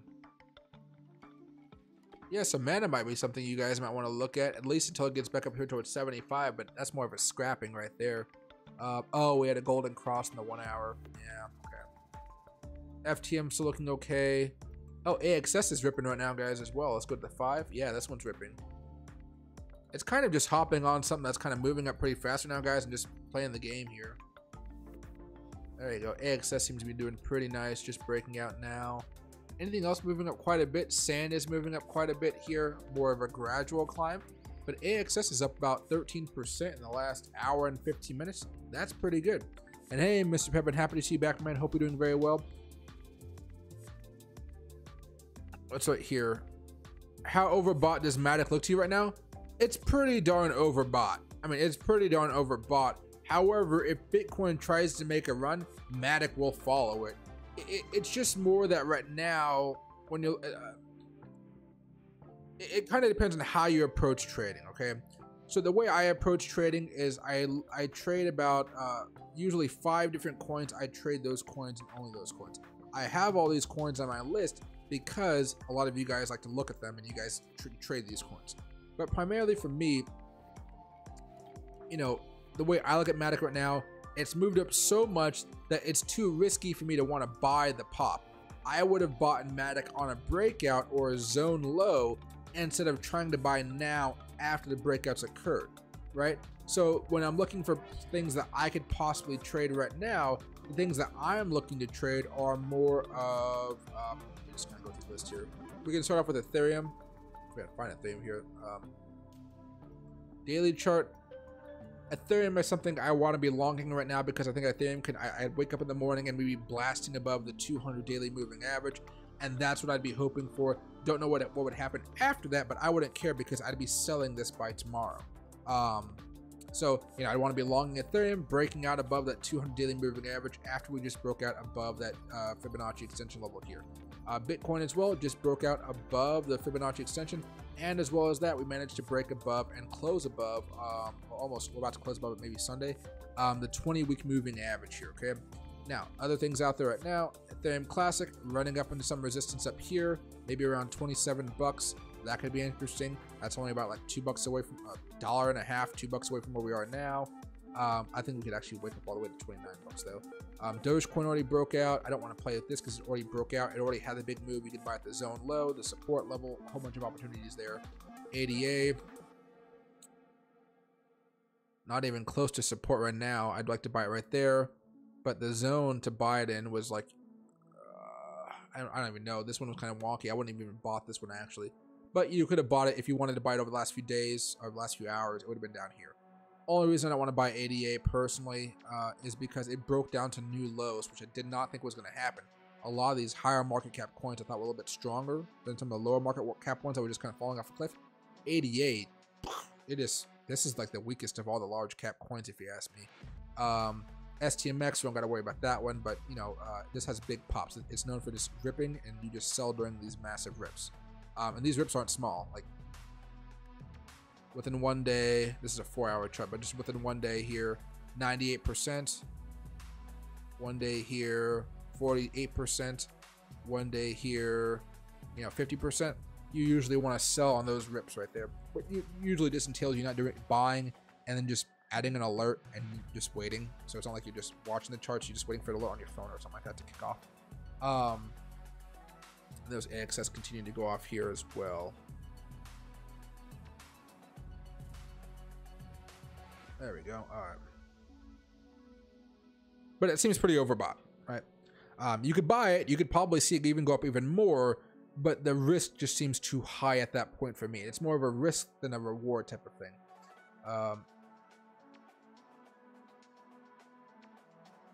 Many rounding bottom roller coasters back up. A lot, and it's really primarily because of Bitcoin, which is really, really nice right now. We managed to break back out above that 20-week moving average. Bitcoin hasn't been above that 20-week moving average before, I think it was like the March or April crash. We broke above it for a little bit of time. You saw a lot of YouTubers out there talking about the bull market support band. Benjamin's one of them. He's a really good guy. He uses the 20-week moving average as the level to say if Bitcoin is in a bull or bear market. So that week that we got above it, he was talking about how we were back into a bull market. It turned out the entire thing was just one gigantic manufactured trap, and it was a disaster because you guys all know we crashed and crashed and crashed and crashed and burned. But like, it fooled so many people. It even fooled me. I even bought some on the long there because I was like, okay, we're moving up a little bit. And I was doubting my own theory of the death cross of the 20-week moving average crossing down below the 50-week moving average, right? So I still had my shorts in there, but I added some longs on there too, just a little bit of a hedge, and that ended up just being wasted money on the hedge side, on the hedge side of things, right? Oh man. But yeah, those were some crazy days. But yeah, the 20-week moving average is something we managed to break out above. Let's hope that it's not going to be a huge fake out this time. The only way I could really see it being a massive effect now, since we did manage to break out above it, would be if we run into the election. The election's probably not going to have too much of an impact on the market. But when the CPI data comes out next Thursday, if it's not too good, that's where we start blowing up and everything goes flying. Not going to be a good time. Let's see. Hey Alex, thanks Michael for your info. Looking forward to these videos you got coming out. Catch you later. Have a great rest of your night, my man. Sudden market change, how to trade this pops or understand. Well, right now it's probably the time to be day trading if you weren't buying at support levels. If you want to day trade, I would recommend you learn about patterns and breakouts and breakdowns. That way you know how to long and short. Since you're kind of new to trading, I'd probably say the best thing you could do is stick to paper trading for right now, because this is going to be a volatile market. If you want like the easy answer, a lot of people are going to be buying up this market over the next few hours and hoping that Bitcoin can really blast out above some of these resistance levels, and that Ethereum as well will blast out above its 200 daily moving average. So if you want something easy to buy, I think most people are going to be buying Ethereum, hoping that we can break out above that 200 daily moving average. I'm not saying it's going to happen, but that's probably like the easiest place you could park your money and just hope that we can continue to go up from here, okay? Have a stop loss in place, have a trading plan in place. Whatever I just told you as far as like, you know, hope for 2,000 bucks or whatever Ethereum, you have to have a plan, and that plan has to be written out or typed up most likely. So you know when to sell, whether it goes up or if we go down, okay? You want to minimize your losses while maximizing your profits here. What's right here? What's there? There we go. Okay, let me see what's going on over here. So we still got AXS running up. It's like up 16% in the last hour and a half. So that's moving up pretty well. Let me go over here to coin market cap.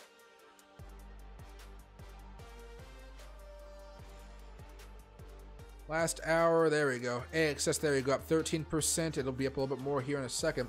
Sandbox is up a little bit. Flow is up. Mina is a little bit. Not much is actually up right now. It looks like the majority of stuff is just breaking even or maybe even down a little bit. But I'd probably say most stuff is just like up 1 to 2%. I'll go down here a little bit.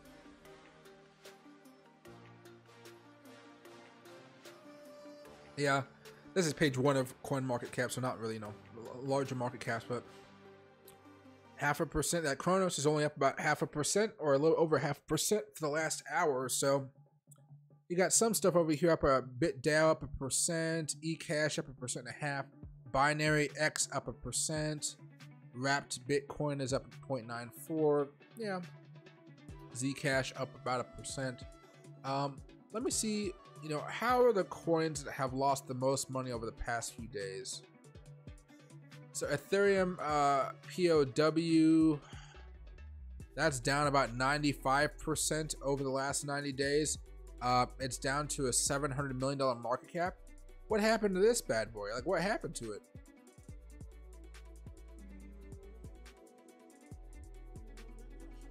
I mean, it's up a little bit today, but hold on a second here. What happened to this coin to make it lose all the value?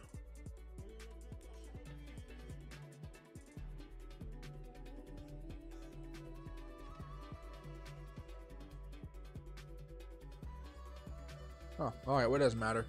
It's had a pretty rough time though. Helium's down a little bit, not even much today. AXS, okay, that's down. Oh, okay.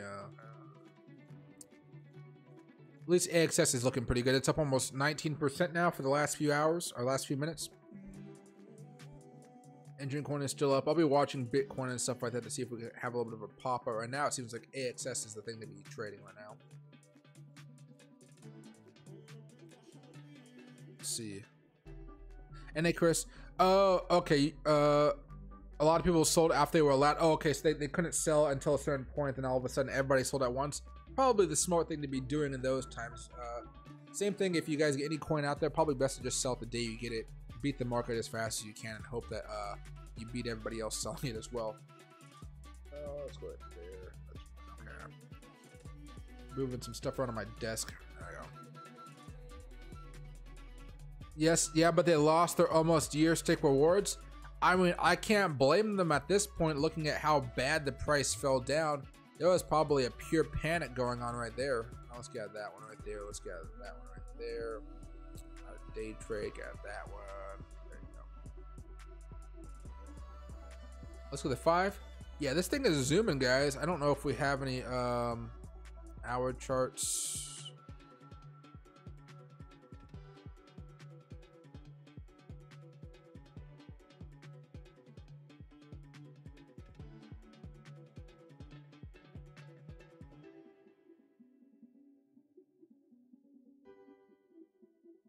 A little bit of resistance there. A little bit of resistance there. Only a tiny bit. Not much there, though. So what happens if I adjust this just a little bit? Doesn't matter.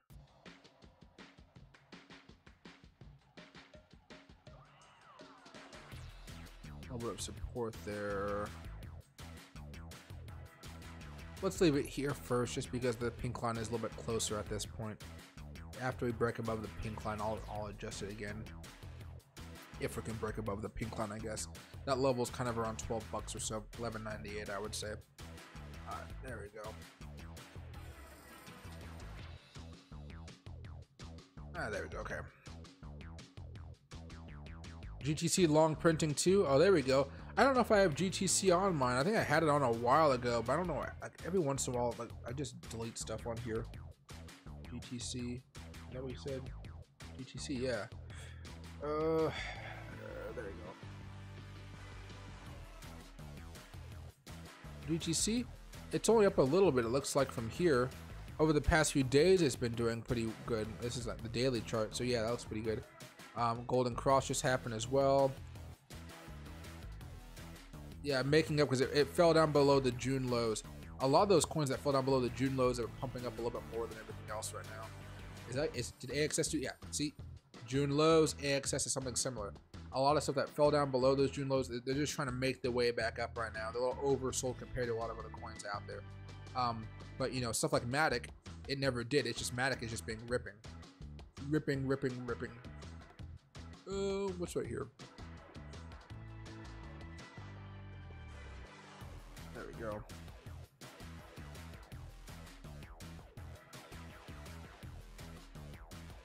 Just trying to make that next big break out there. Team Burrito. I think burritos are great. Looks like the majority of you guys like tacos. Then it goes over to burritos, then nachos, then quesadillas. They're pretty good. I haven't had a good burrito in a minute though. I haven't had a good. I had nachos. I had nachos in Vegas. They were pretty good. I didn't have a burrito in Vegas though. That would have been really good to have. I had like fine dining in Vegas.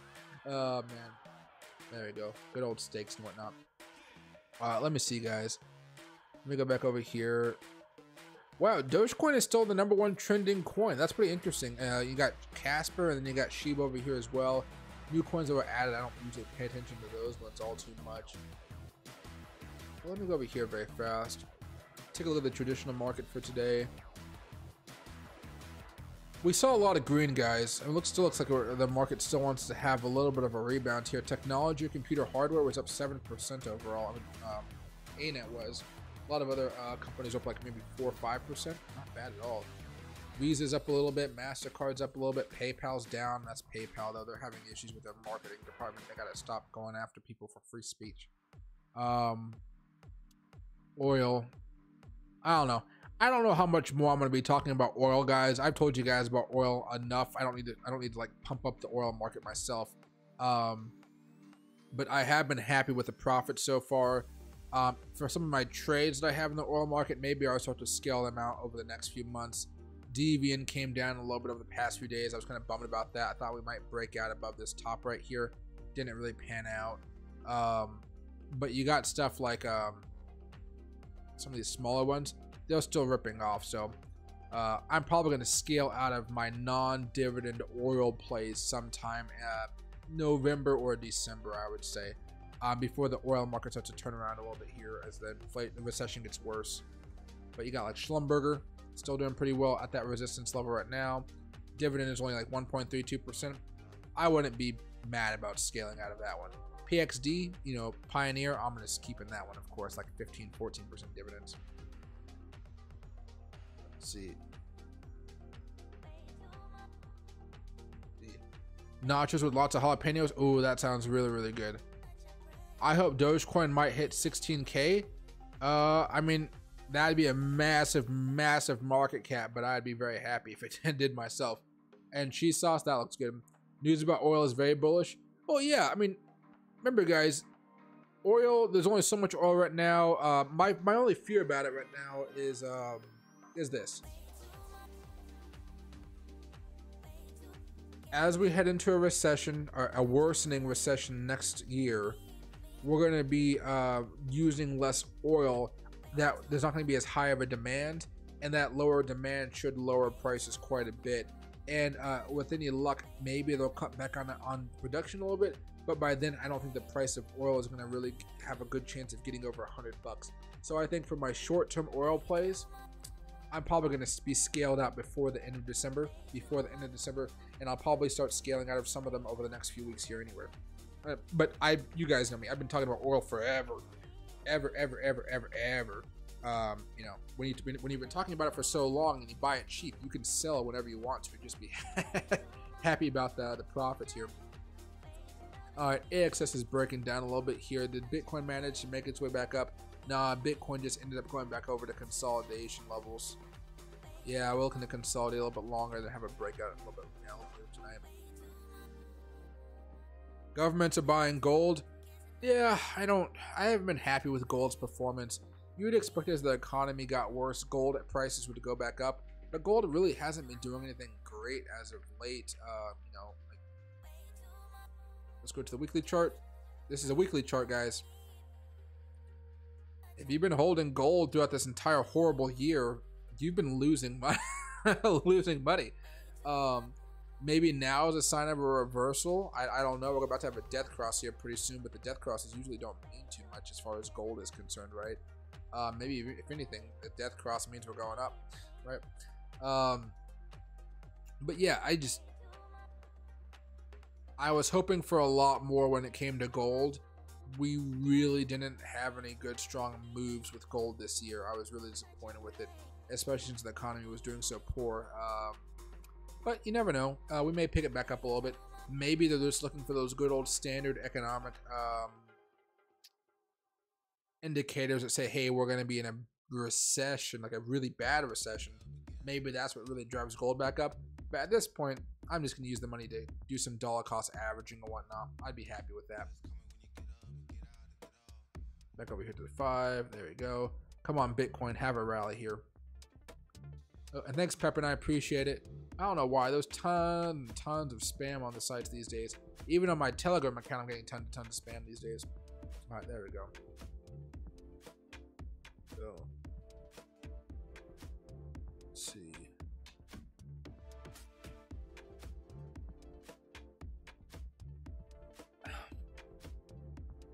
Yeah, I just want to see Bitcoin actually have this one big pop-up here. Like, it's 9 minutes. We have an opportunity, I guess, for it to happen now, but over the next 9 minutes. But I really just want to see us have a surge.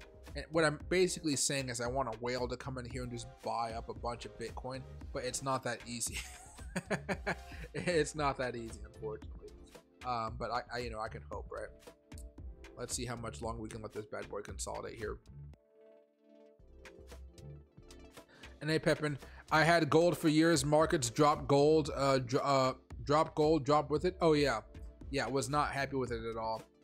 You're popular. I know, guys. Freaking, I hate bots. I get so many bots because I'm I run a business such as I'm an influencer. I get a lot of spam accounts just saying, hey. I get a whole bunch of ads, like spam ads for you guys. Say, hey, can you promote my coin? But it's really just a spammer or a scammer. I got a whole bunch of scam. It sucks. Like if I go to my Telegram account right now, I can't show it to you because I have like a lot of private conversations with businesses. But you guys will just see a bunch of hello, and all they say is hello with a picture, and it's just a bot just saying hello to try to get me to sign up for some crap. Spam starting to ramp up now into the end of the year. Yeah, that's true. That's true. Oh, I forgot to tell you guys this. I know Loki. Loki's trying to get me to take him outside. What are your day trade coin list? It's going to be different for everybody, but 5 coins that I like to trade. I mean, you got Bitcoin, Ethereum. Ethereum is my favorite. Ethereum Classic, Matic, and sometimes I try to maneuver that last bit around, that last one. But I would say it's either, not Sheep, it's either Mana or Sand. So, Ethereum number 1, Matic number 2, Ethereum Classic number 3, Bitcoin number 4, and Mana or Sand at number 5. Those are probably coins that I like to trade. I like to day trade. 80% of my trades are done through Ethereum. 80% of my trades are done through Ethereum. I will add on to that list every now and again, but it has to be because I see something that is so good that I just can't pass it up. Like Luna before it crashed. And I'm talking about before the bad news came out that crushed Luna down to pennies on the dollar. I'm talking about when Luna was like at $104. It was very overbought compared to the rest of the Bitcoin market, crypto market. And it was just starting to break down, and I was like, oh, this is what I've been waiting for forever. You know, and that's the only reason I really deviate from that list. But usually it's only about 5 coins. When I put out my tutorials later on, one of the things I talk about in this video upcoming tomorrow is maybe Sunday, depends on when I get the thumbnail back from the guy. I talk about finding your 20. So what that means is you guys are most likely going to find 15 stocks and 5 crypto coins, cryptocurrencies you want to become experts on trading. So that means like Apple, Tesla, whatever. It can be your 15, it could be your 10. It doesn't matter. You're hopefully not over 20 though. You're going to find up to 20 plays or up to 20 assets that you want to learn how to trade consistently, profitably. Consistently and be profitable while doing it. Let's see. Same crypto, 99.9%. Yeah, only bot spam. A lot of it. Yeah. Let's see. And then Pepin. I'd low key Great Pyrenees. Oh no, Loki is a German Shepherd. He's a German Shepherd. My friend's dad has a bunch of Great Pyrenees. I don't know if I have it on Instagram or so. Let me see. I don't know if I can look at myself on Instagram. There you go. Is this me? That is not me. Oh, I think I have like.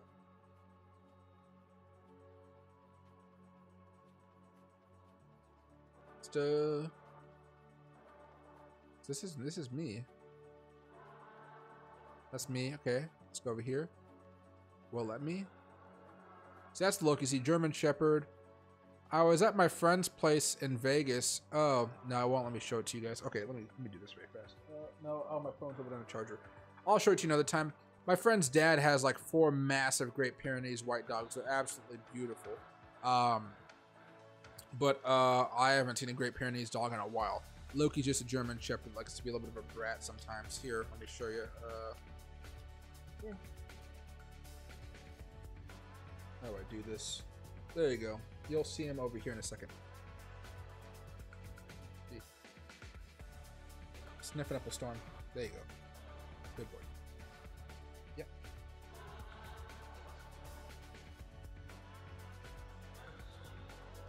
Okay. There you go. No more treats. Oh, there you go.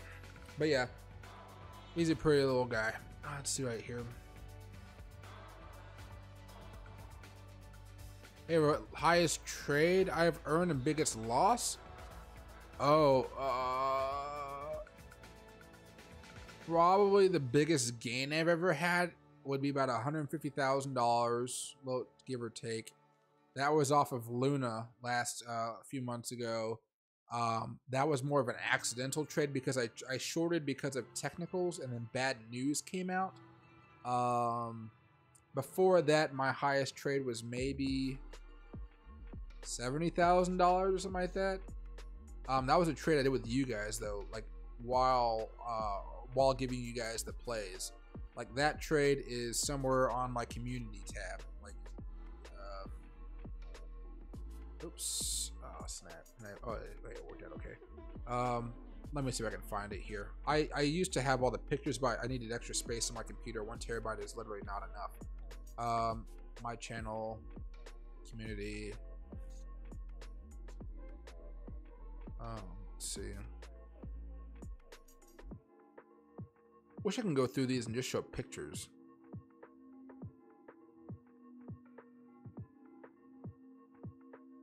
Six months ago.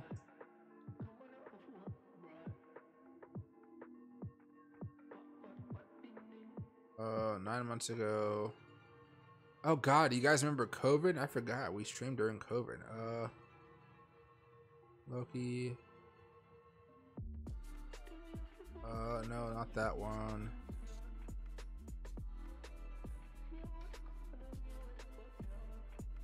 Here's some winners. I don't know. Winner, losers. Winners, losers. I don't know if I can find it, honestly. It takes a while to go through all this old stuff. I don't know. It was quite a bit of money. Was this an Apple? Oh, I don't want to click on it. Oh, I clicked on it. Damn it. Now if I go back, I have to start all over.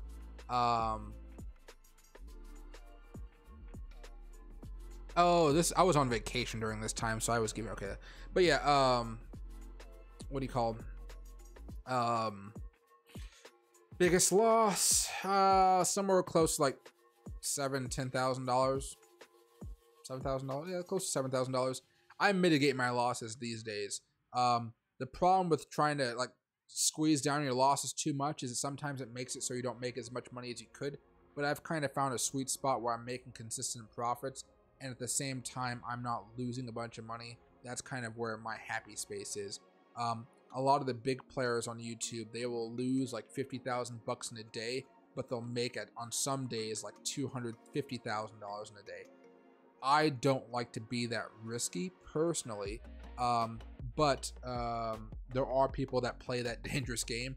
I'm not one of them. I just like to make my money and spend it on stuff I like. There you go. All right. We just got a Great Pyrenees. We've always had Goldens. I'm wondering if we have a mix. We would love to see the picks. What do you call Great Pyrenees are beautiful, but the hair, oh my gosh. Although my friend's Great Pyrenees or his dad's Great Pyrenees, they are, what would you call it? Like they're rescue dogs. So like they take some time to warm up to people. It took them maybe about 4 or 5 hours to warm up to me because they had never met me before. But like one of them won't even let me approach them if I'm standing up. But if I'm sitting down on a sofa, now she's comfortable enough to come up to me and let me pet her and just like sit down on the sofa next to me and just put her head on me. But if I still, like, even with that level of like knowing me, if I walk up to her and I'm standing up and she's like just walking around the house, she like just starts barking like crazy, like, who are you? What do you want? Get away from me. So they're all rescue dogs, but they're all really, really lovely. 2 are outside dogs that watch the goats, and 2 are house dogs that just shed everywhere in the house. Got one of them handheld Dysons. They work great. And the little scrapers for the carpet, they work miracles. That's why I'm happy I don't have much carpet at this new place. And hey, Doodle Doo, happy to see you back. No risk, good reward. Exactly. I mean, there's some risk. It's just not a lot of risk. And that's why I like to trade. You know, my current style. It's a mix of moving averages to kind of show me which way the momentum is going. And then on top of that, just having a solid plan in place. So if I do lose money, it's within an acceptable range. My weakness is if I don't follow a plan and I get like the price is going down or it's not going in my way, since sometimes I short. And what ends up happening is I get those butterflies in my stomach and I start to get worried. And when I get worried as an investor, I make really stupid mistakes, as most people do. I'm not immune to it. So I've pretty much designed my own personal strategies and not have to deal with those butterfly feelings while I trade.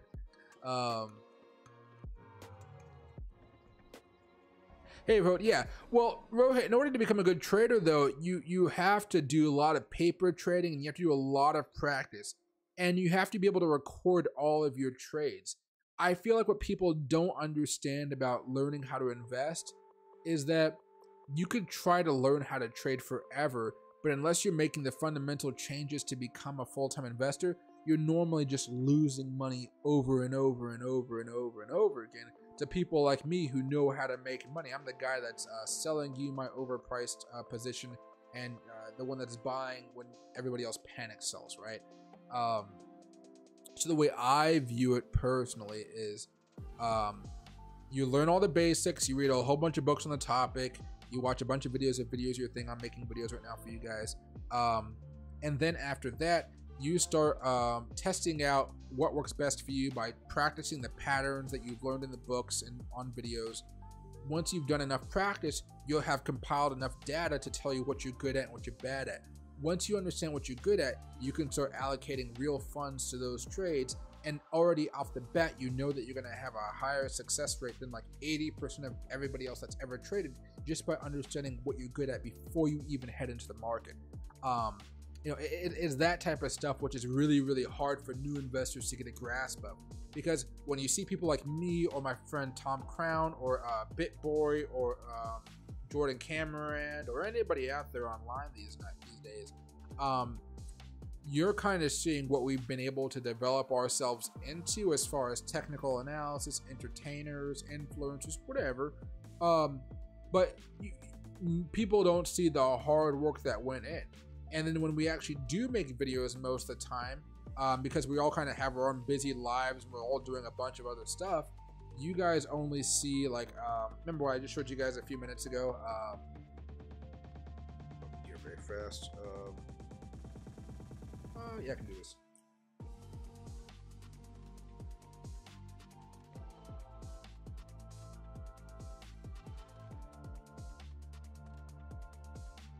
So you'll see these, like, right? Warrior King is a very, very good trader, but his whole business, YouTube business, is designed to get you to go to his page, right? I'm not going to go to the video, but you know, go to his website.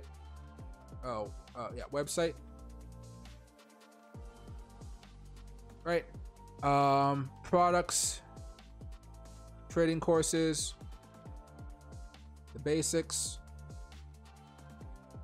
is to try to get you to spend $700 in this course. His whole brand is designed to get you to pay that. All right. Now, my whole design, the way I'm building up this channel right now, is to get you guys to watch my content, donate to the channel, watch the ads on the channel, so I can make money. But instead of trying to get you guys to pay like $600-700 or $4,000 for a course, it's kind of crazy, right? Instead of getting you guys to pay for that course, what I'm trying to do is just to get you guys to watch my videos. And if you guys are just watching my videos, all you have to worry about is ads. And I just don't think people, when they're first learning how to trade, will even understand what he's talking about if you spend the $700 or $4,000, right? But all YouTubers are kind of geared to sell you something, right? Some YouTubers like me, we do affiliate links, so I'll promote you guys like, hey, I like to use TradingView. If you guys are going to use TradingView, please use my link. So if you guys sign up, I won't get any money, but I'll get some coins, which I could use for little tools on the platform, right? If you guys sign up for FinViz under my account and you guys pay for a month of FinViz Elite, I get paid like $10 or something like that. That's the way I like to go for it. That way there's no real paywall for you guys to learn. I don't like the idea of charging you guys to learn. The way I charge you to learn is by asking you to use my links when you eventually do sign up for a product that you may like or you may not. If you don't like it, you don't use the link, right? Or you guys will watch my videos, and the way I make money off of that is you guys are going to be watching ads, and that turns into a recurring passive income for myself, right? But at the end of the day, you know, I'm a trader. I make the majority of my income from trading. After that, I run a marketing business, and then marketing business is the second source of income. And then after that, then you got YouTube, right? So, and I'm never shy about showing you guys how much money I make off of YouTube. What did I say last time? Like $1,000 I think I made. I'm never shy about showing you guys how much I make. So, you know, my goal with this new course for you guys is to really just make it as easy as possible for you guys to not have to pay to learn, because, you know, all YouTubers give you a good amount of information, but they don't give you enough to become full-time. My goal is to try to do that, but it's very hard for one person to do all that work, which is why normally other people pay a team to help them out, and they charge a whole bunch of money to recoup that investment. I'm trying to do the work up front, so, you know, it'll be a passive income down the road, besides all the dividends I tell you guys to buy, right?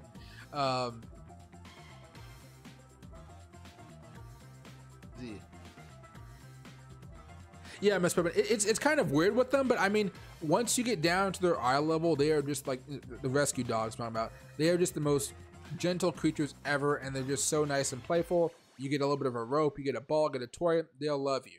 And like, it was the first day I ever met them. I learned it pretty fast. You just got to get down to their eye level. Maybe I should watch some more of that Dog Whisperer show. I never watched it before, but I know that he got bit by a dog, I think. a few months ago. Oh man, I have a French bulldog too. You should get one of their funny. Oh gosh, if I didn't have Loki, I probably would get another dog. I'm thinking about getting another dog, but it's going to be a girlfriend for him, so he can have little puppies. So I can have little puppies. So what do you call? So I can be a little grandfather. I'd love that. And hey, Skull Guy, happy to see you back. Ethereum looks good on chart. Hey, Doodle Doo, I'm waiting for Ethereum to break out above the 200 daily moving average. If that occurs, it is going to rip. And hey, Pokemon, happy to see you back, my man. I don't know about BitBoy. Sorry, I'm gonna time myself out from that. What do you call? Oh no worries, guys. I mean, everybody has different experience with them. We all know BitBoy's had issues. I cut myself. I don't know why. I cut myself with my finger, guys, a while ago. I don't know how, but it's annoying. But yeah. BitBoy's had controversy. BitBoy has had controversy. I have not shied away from talking about said controversies. But yeah, probably not the best for technical analysis. I would say he's more of a influencer leading the way for anti-regulations and trying to try to help as many people as he can make money, I guess you would say. But even that's kind of hard to say at some points, right? But I've met the guy. He's really nice in person, but he is a shrewd businessman, and that businessman side of him has gotten him in a little bit of trouble for sure. You should time yourself out. Jeez. I've noticed a huge uptick in YouTubers starting Discords and persuading people to go join for $10 a month. I know it's weird. I mean, I'm gonna start asking people to sign up for my Discord again and try to get it revived a little bit down here, probably closer to January. I'm partnering up with BingX, and this is another affiliate link, right? I'm not getting paid by them. I'm just doing an affiliate link program. But BingX is another exchange, and don't sign up for them yet because I don't have my link yet. And what's going to be nice with BingX is they're going to be part of the Discord channel. So if you guys ever have a problem, you guys can message them in Discord, and they'll help you live instead of you guys having to go with different supports. They'll tell you guys how to. You guys know when you join in exchange, and they have all these things that say, "Hey, you can make up to $1,000 bucks." Femex was up to $4,400 when they were sponsoring the channel. You can make up to this much money. They'll clearly tell you how to get all that money to make sure you actually maximize the amount of money you can get by bringing money into the exchange. So they're going to kind of guide you throughout the process in a way that I can't, because I'm not an employee that spends all my time there, right? So you guys can just ping them, ask for help, and their whole job is literally just to help you figure out your problem or fix your problem, basically. But that's for like another week or so. I got my account. I think I have a link, but I need to figure out where it's at. And then gotta do some other stuff with them. But yeah, it'll be pretty chill. The partnership I'm working on right now is TradeZing. I can't tell you too much about it now because it's still in closed beta, but they're trying to become a YouTube specifically for finance channels. And what makes them so cool is, what makes them so cool and interesting is, I would say this. Imagine you're watching me on YouTube, right where you are right now. But imagine on the right-hand side of your screen, or if you're on your phone, there's a little button that shows you what my current trade is. Like I'm doing a video right now about me going long on Bitcoin. Like a few minutes ago, I told you guys right over here that Bitcoin was going to pop up a little bit, right? Let's just say I put that into words and I put that as a trade on the channel. You guys could literally just push a button and copy that trade. And so you could trade through the app of which you're watching me. That's what makes it so cool. So I could put out a trade for you guys. You guys could easily follow it. It would just be up to you guys to determine when you guys want to sell. Right? So that's how I think about TradeZing, and that's why I'm excited for it, but it's still in a closed beta. I'm in the beta, so I have access to it all, but there's so many passwords and like walls that you guys will not be able to get past in order to get onto that website.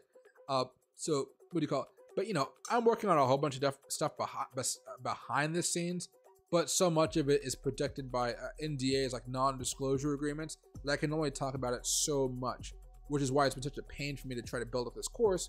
But I finally worked in about 2 to 3 hours a day, most likely 2 hours a day, where I can work on this course and teach you guys everything I know about trading. And it's even more than just trading. Like tomorrow or Sunday, you guys are going to have the first intro video I don't expect it to get many views because all it is just introducing the course and what you guys are going to be learning about. I appreciate it if you guys watch it. If not, it's fine. After that, I don't even talk about trading. I talk about how to start saving enough money so you can trade in the first place. Then after that, we start breaking down, hey, here's what stocks are, here's what options are, here's what crypto is, and here's the goal you guys are going to try to, at first, buy low, sell high. We'll talk about shorting another time, like later on in the course, right? But I'm breaking it down to as small a piece as I can, so even like a 15-year-old who grew up in the ghetto like I did could like start understanding how to save money in a smart way, so they can bring themselves out of poverty. And those people that are lucky enough to just like have over $20,000 a year jobs, $50,000 a year jobs, $70,000 a year jobs, they'll have a lot easier time on this course than somebody that actually has to save up for the money, right? And a lot of you guys have already been saving up the money for a long time, haven't you? So you know, that's the whole goal here. But I haven't had enough time to really work on all that stuff. I'm working on getting a podcast together, and I don't even know what the podcast is going to be named because it's still going to be on this channel. Of which so next week I have a meeting. I'm going to have a video call that's going to be turned into a podcast where I just ask them some questions, just talk about the current market. It'll be me talking about the market for the week. No, I can't do it that way. I'll just have to do like a cool 15 to 30 minute conversation, and that'll be the video. But, you know, I'm going to record everything.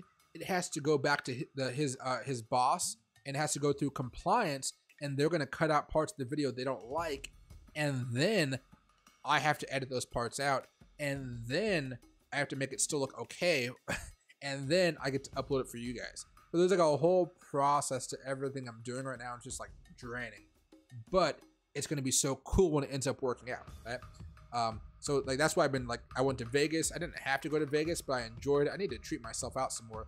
I'm going to sushi at the end of the month, and I'm taking my mom and sister, but until then I'm really just hunkering down and working, playing with Loki. I treated myself by buying that ring. Remember I told you guys I was buying that ring from Nordstrom's. Let me go back over here to how do I do this?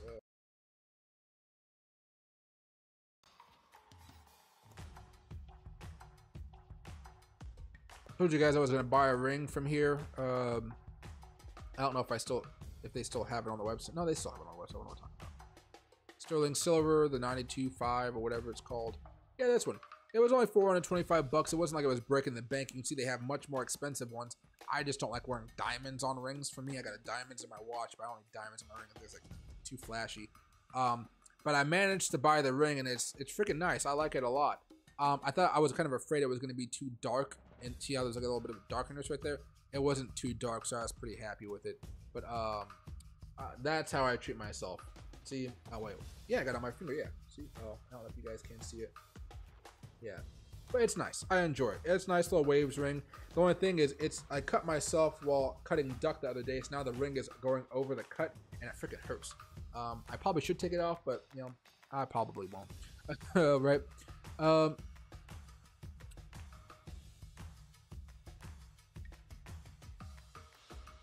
see.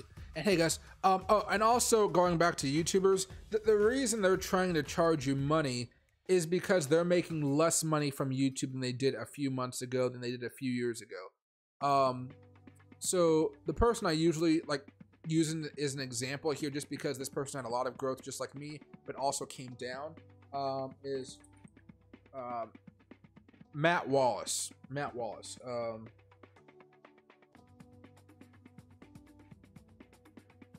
don't know if that's his YouTube channel. Yeah, so Matt Wallace. Okay, so very large YouTuber, over 263,000 subscribers, a lot. This guy is losing subscribers, right? And September, he lost 1,000 subscribers. He lost subscribers, not gained subscribers like I did. I'm like moving up very slowly, but he lost subscribers. His views for the last 30 days are down 50%, all right? He's losing viewership. Now this is, hold on a second. He must have two channels. There's another one, but there's another one. What's the other Matt Wallace channel? Because I know he didn't have that low of views last year, unless something really crazy went down. I'm gonna just type in Dogecoin. His channel should pop up here fairly soon.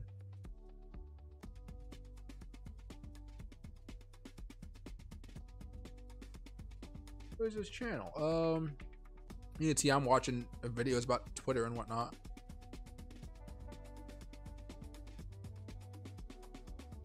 Maybe Twitter live stream? I don't know. Live?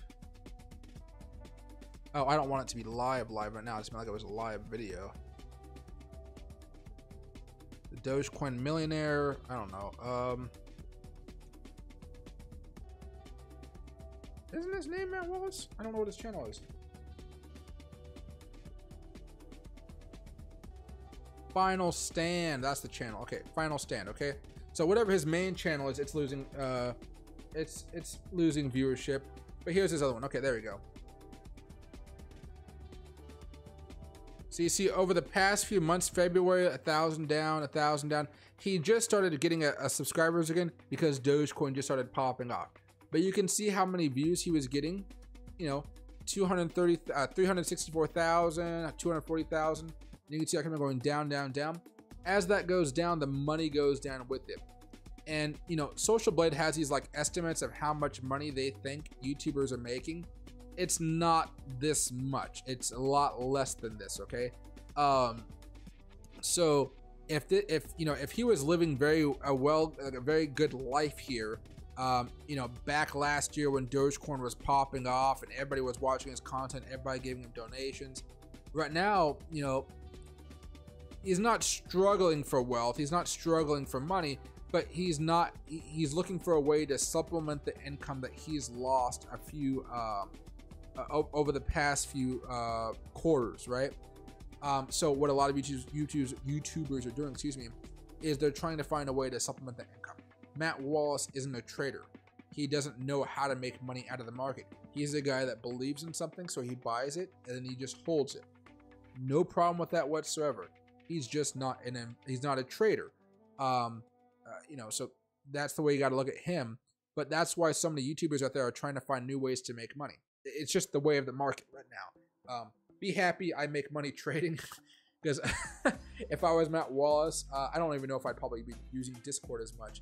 But you know, it's just a weird concept. That's why I don't like to be like, I don't want to be an influencer full time. I like having a marketing business, the YouTube business, and just my own trading skills to kind of guide me through my monetary journey, whatever you want to call it. Anything left for Dogecoin? Dogecoin can pop, but it would probably have to pop over the next 8 to 16 hours. That's what you're looking at for Dogecoin. The time to place your bets is probably going to be over the next 4 hours. If you expect something good to happen, watch for the moving averages on the 4-hour chart primarily.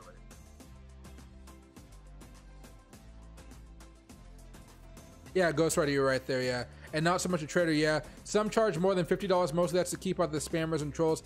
I think that's a good rule for some of the people out there. There was a trader, I joined his group a long time ago. I didn't really pay for it though because I was helping him with marketing, hence I have a marketing business. I think he had like 400 people-ish paying $50 a month. It's a pretty good freaking, you know, if you can get it going, you got it going. But primarily how those groups work, some of the larger ones, is they pay. So you pay, but there's like maybe 5 traders, 10 traders on the Discord that are helping people out, and that money gets split up between them. That's usually how it works out. So it's not like he's making all the money. It's like split up between all the people contributing to the Discord channel.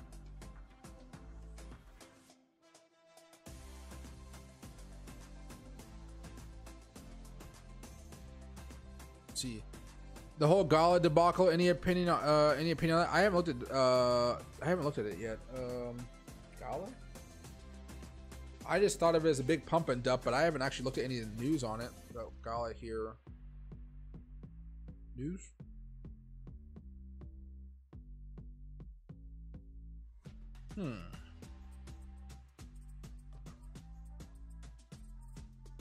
A hack attack?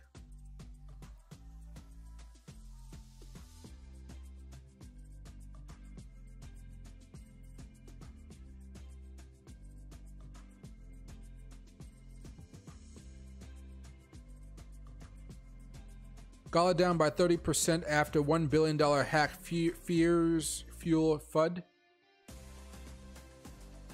Oh, All right. Wait, this is a casino. Why do they have a casino picture there?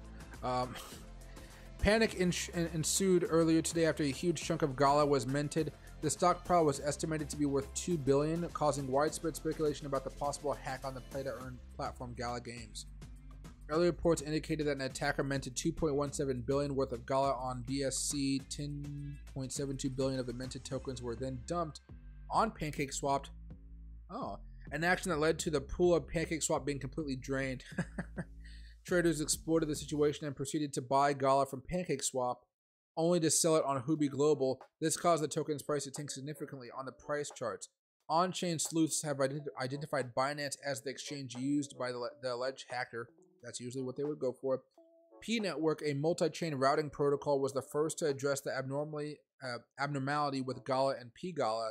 The protocol cited for a misconfigured P-Network bridge, which reportedly redeployed Gala. Interestingly, Gala Games president Jason Brink has ruled out foul play in this matter. I wouldn't. He's probably lying. But let's read what he says. Everything is fine. That's what a liar. Oh gosh.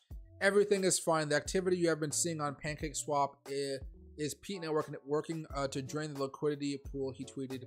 However, Brink urged users to stop buying P-Gala from PancakeSwap. The Gala bridge has been suspended, and the company has announced that once the pool is completely drained, a new P-Gala token will be created and airdropped to all previous holders. Ouch. Delay an official statement by Gala Games. The company's failure to thoroughly communicate with their users is most likely the single biggest reason for the token to drop by almost 30% at present. Oh, okay. That's weird grammar. The president of the firm addressed the FUD concerns almost 2 hours after reports of the supposed hack started pouring in. Meanwhile, Gala Games' Twitter handle did not put out an official statement for almost 4 hours. By that time, the damage had evidently been done.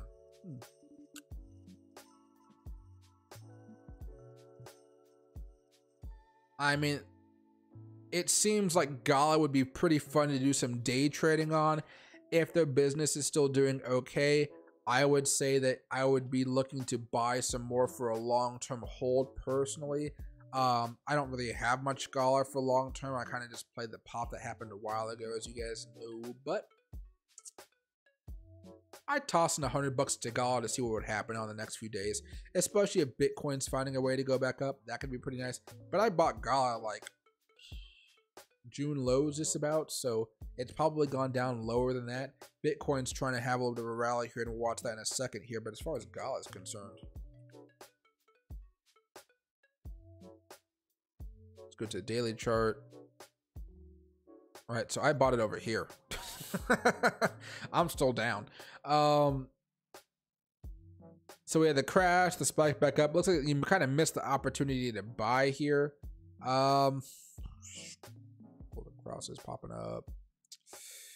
Golden cross is about to pop up here. What are we looking at here if it does make a move? 10%, 12%, 26%.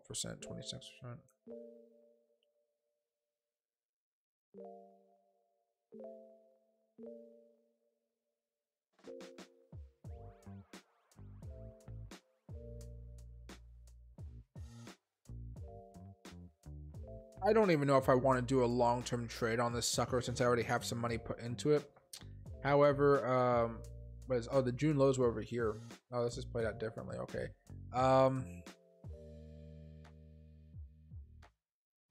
I might have fun buying now and selling it within 2 days. I don't know if I'd actually have fun holding this for a long-term play.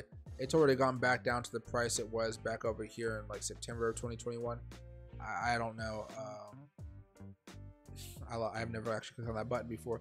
But yeah, I would probably say be careful for holding this for long term. I have, so if you're buying more, I already bought some, so I don't feel like I need to. But yeah, this is it seems kind of risky. It seems very risky here. But for day trading or holding for a couple days, it could be pretty fun. I could see it having a nice little rep effect here. Try to buy on a dip if you can, though.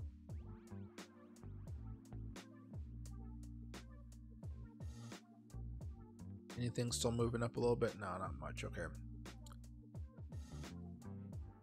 Come on, Bitcoin. I just want to see 21,500 here.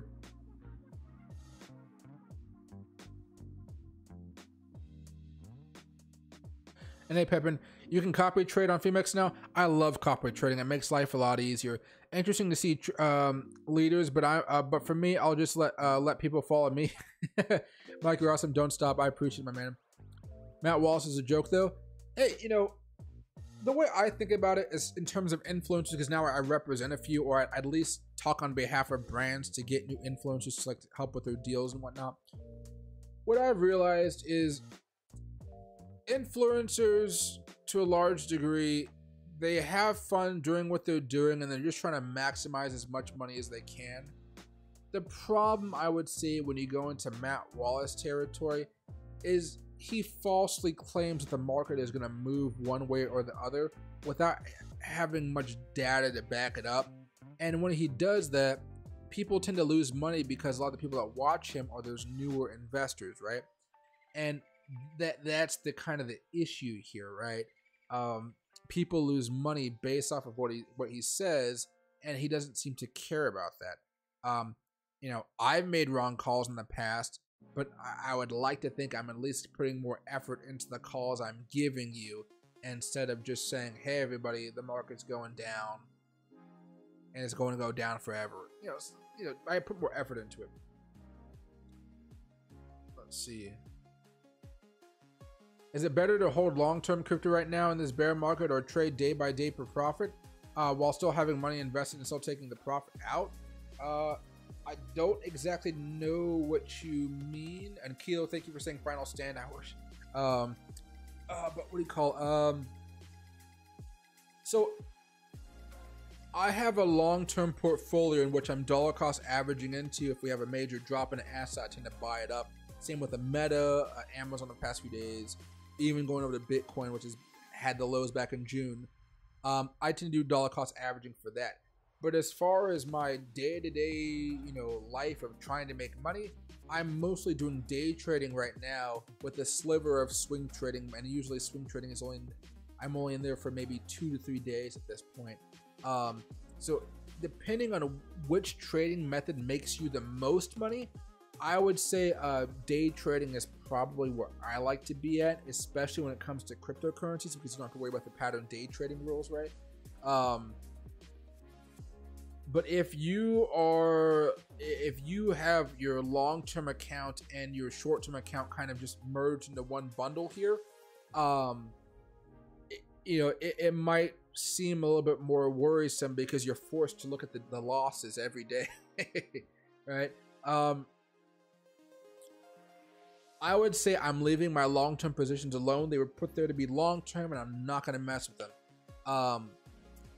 The only way I mess with those long-term positions is if the market spikes up really fast and I have a good feeling that it's going to be coming back down. So I'll sell off 20% to 30% of those assets, and then I'll buy them back down a few days later once the price comes back down, and I won't really turn a profit from it, but instead I'll make about another, I'll maybe make another 20% more coins. So my the number of Matic I would have is 20% more Matic coins, so that in the long term I'm going to be able to make more money because I have more coins in that portfolio, if that makes sense. But yeah, it depends on what you're good at, honestly. If you're good at swing trading, do swing trading. If you're good at day trading, do day trading right now. But I still have long-term funds allocated for the market. Right now is still a great time to be dollar cost averaging, a great time if you're going to be holding Bitcoin for a few years. So right now, even if Bitcoin goes to 5,000, 10,000, 12,000, 15,000, whatever, it's still a great time to be buying now for long-term positions. You just got to manage your portions here and just go bit by bit by bit of buying, dollar cost averaging, right? Let's see. I don't know what marinade is. What do you mean by what's marinade? Also, he scammed people out of $1,000 with some crypto he tried launching. Oh, I forgot about that too. So yeah, so you got some problems there.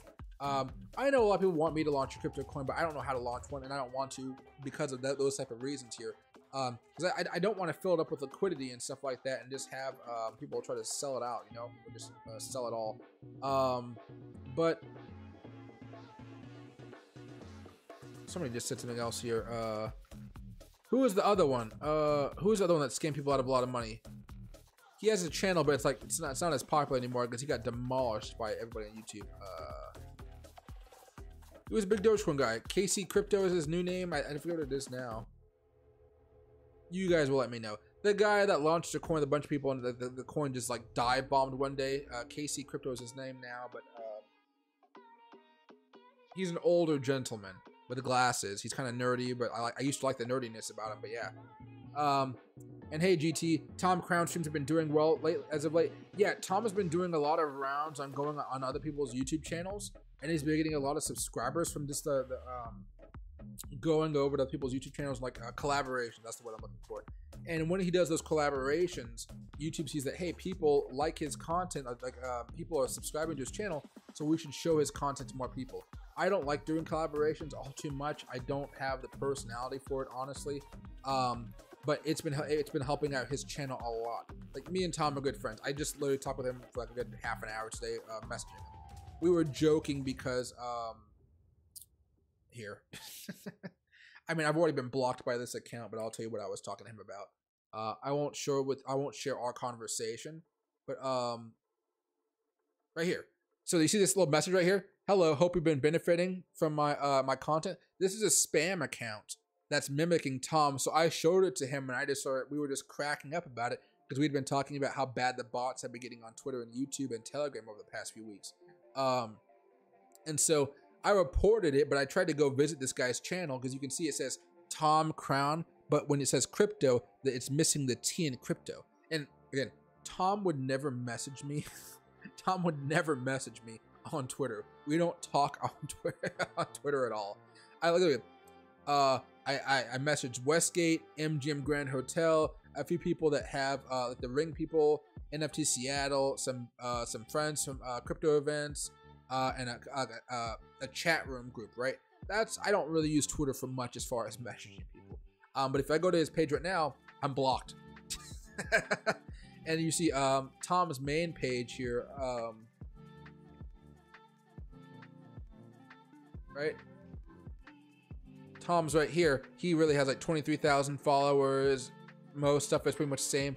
But you know, tried to copy him exactly. It was absolutely just absolutely hilarious. We talk a lot. We've mostly been ranting to each other about how bad YouTube Shorts is versus TikTok.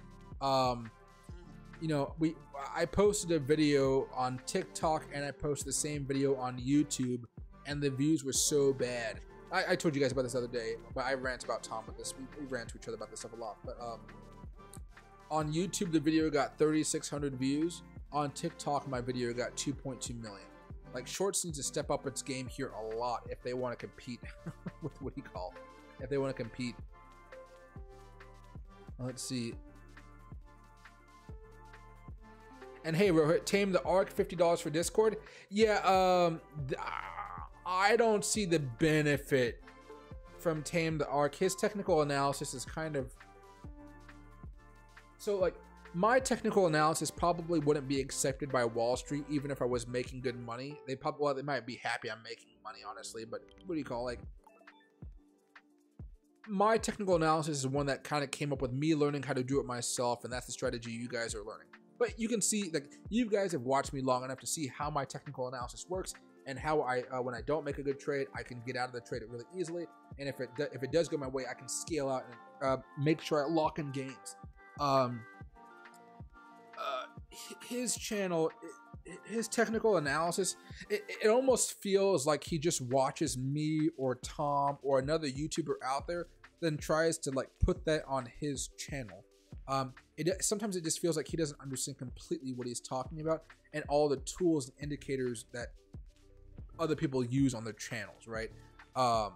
Like, over time, I kind of built in indicators into the channel, because normally when I first started off, I just had charts on the screen and I was looking at a whole bunch of stuff, just kind of remembering what I had on my other charts. So I would have Fibonacci charts on like another monitor, and then you guys would just see this, you know, without just a plain chart with moving averages, and I would have a chart over here or a monitor over here with all the technical analysis on it, because I was always afraid it was going to be too cluttered. So what I do now is I just basically have, I moderate it a little bit, so not as much clutter, so you guys can see what's going on. But you know, yeah, he's a little weird. Not him. The technical analysis. But he does have a very big community, and they will watch his content.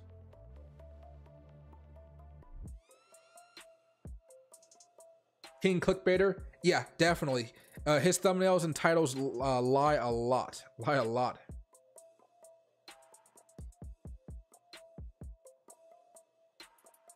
see, Tame has no teeth, not financial advice. All YouTubers have not financial advice. It's to protect us from all the crazy people that want to sue us out there. Hey, Skull Guy, I like to watch scammers get scammed. Oh, man. And hey, Just King Salvador, I appreciate it very, very much. Saldivar, excuse me. Ooh,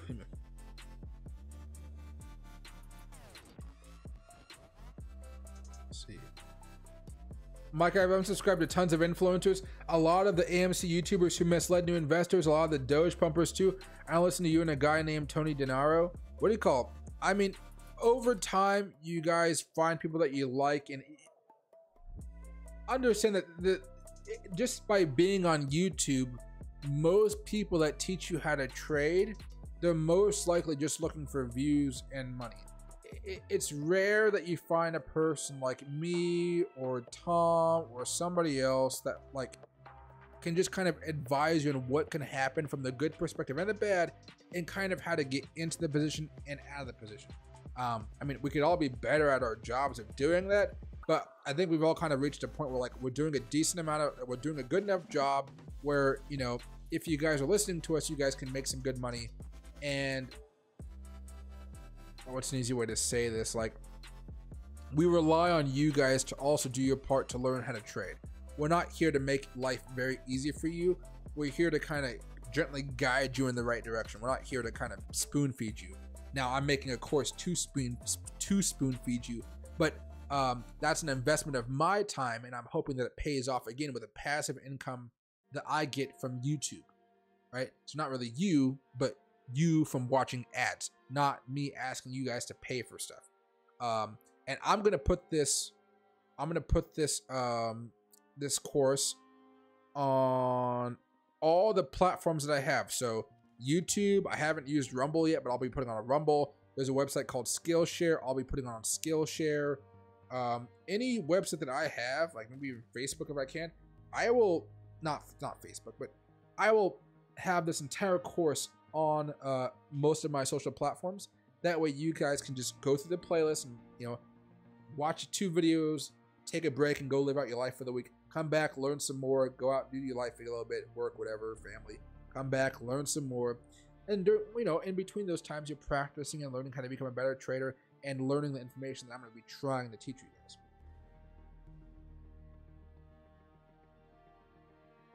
Yeah. I appreciate that very much, Skull Guy.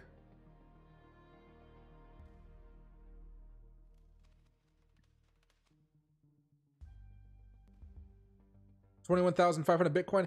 I'm waiting for it, guys. We got close. It was 21,463, so I was like 37 bucks off, 36, 26 or something like that bucks off.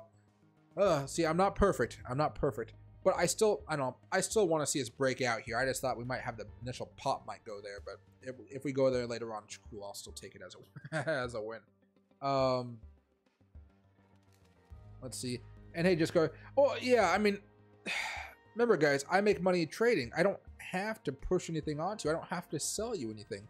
Now I get sponsors every now and then that pay for me to tell you guys like, hey, sign up for this, but I have to vet them clearly to say, hey, I like this, otherwise I won't do it. Like, I've showed you guys emails before how many people have asked me to pump up some shit coin. I won't do it. I just won't do it. It's not in my brand. Heard a whistle, might from the backyard or something. But yeah, it's just not worth it. I don't. It's just let me get rid of this girls online thing right here. There we go. Just don't forget us when you make it big time. Oh no, what do you call? I mean, I plan on doing YouTube for the rest of my life, or at least until I'm old and I can't, like, you know, muster up the energy to stream for like an hour or 2 a day. But I plan on doing this for a long period of time. And you guys know, like when the market's slow, I don't get many views.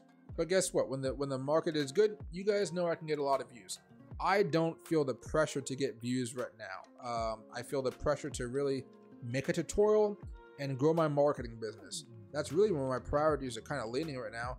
And then, you know, as the fun parts and kind of just like the good parts of the day, where I enjoy stuff, I kind of like, you know, I enjoy talking with you guys and doing the streams and whatnot. But, you know, just a few months ago, I would feel so much pressure just to get views back up because I thought like views on YouTube were so important. And then I realized that, like YouTube, like from an analytical perspective, like the algorithm, it doesn't like my channel right now, and it can turn off views to a channel, or like it can like throttle the views to a channel, and it can turn them back up. Right now, it's throttling those views down, and I'm fine with that.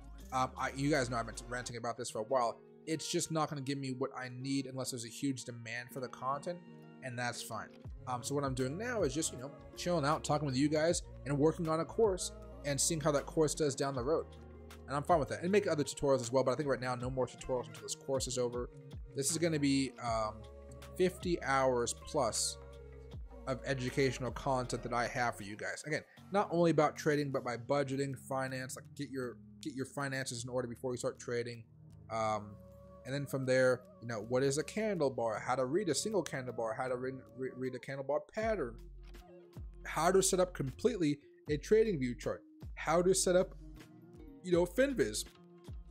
A part of the tutorial will be me making a new video, more clear and maybe shorter, where I explain how to use all of these indicators here, all these preset scanners.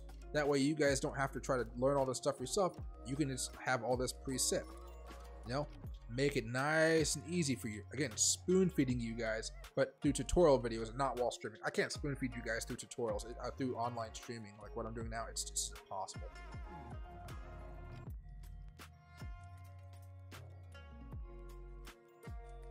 See, bad guidance, yeah, exactly. What do I think about UVXY? It's a very long downtrend. Would it ever be able to have a long-term uptrend, or is it something we can never gain in value? It's usually just something that comes down every now and again. It's not really something you want to buy and hold for extended periods of time. Like here, we can go over to it very fast. Actually, no, I can probably just pull up on FinViz so you can kind of see what I'm talking about.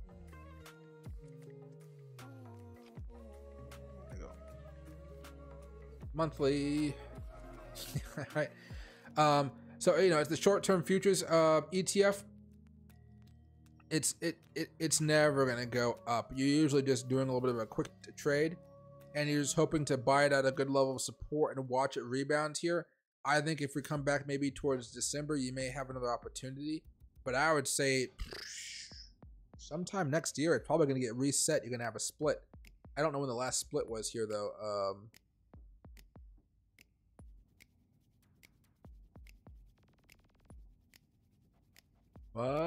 I can't find it. No,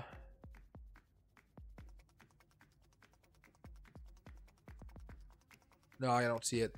But yeah, it's rare that I will ever trade this. If anything, you're going to be trading like the volatility indexes and stuff like that, and that's still pretty hard. I think right now we're still in maybe the 20s, maybe even the low 30s here, and 35 is usually a big level of resistance for us.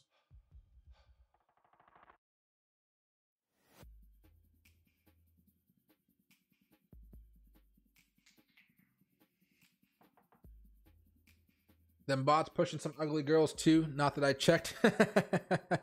Oh man. Miles. Oh yeah. Wait, what is Miles? See you. Oh, probably something I asked earlier. All right. Chrissy Crypto. Oh yeah, Chris Crypto. Yeah, his name is just not Chris. Yeah. Exactly. Let me see if I can find this channel here very fast. Bitcoin needs to freaking hurry up. Am I missing something? This is a 5-minute chart. Yeah, we really need to make a move here. Otherwise, we're breaking down. Which would suck. YouTube is where we're going.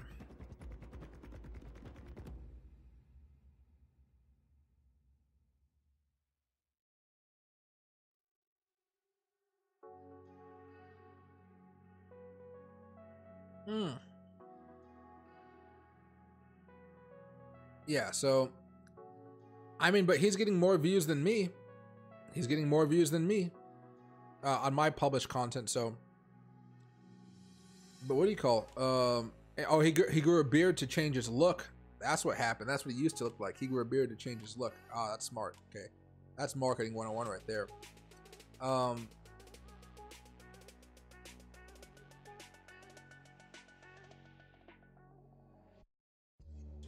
Let's see. Yeah, he has a solid fan base from his old channel, I guess. But man, yeah, it's just oof, that was probably one of the uglier drop-offs of last year.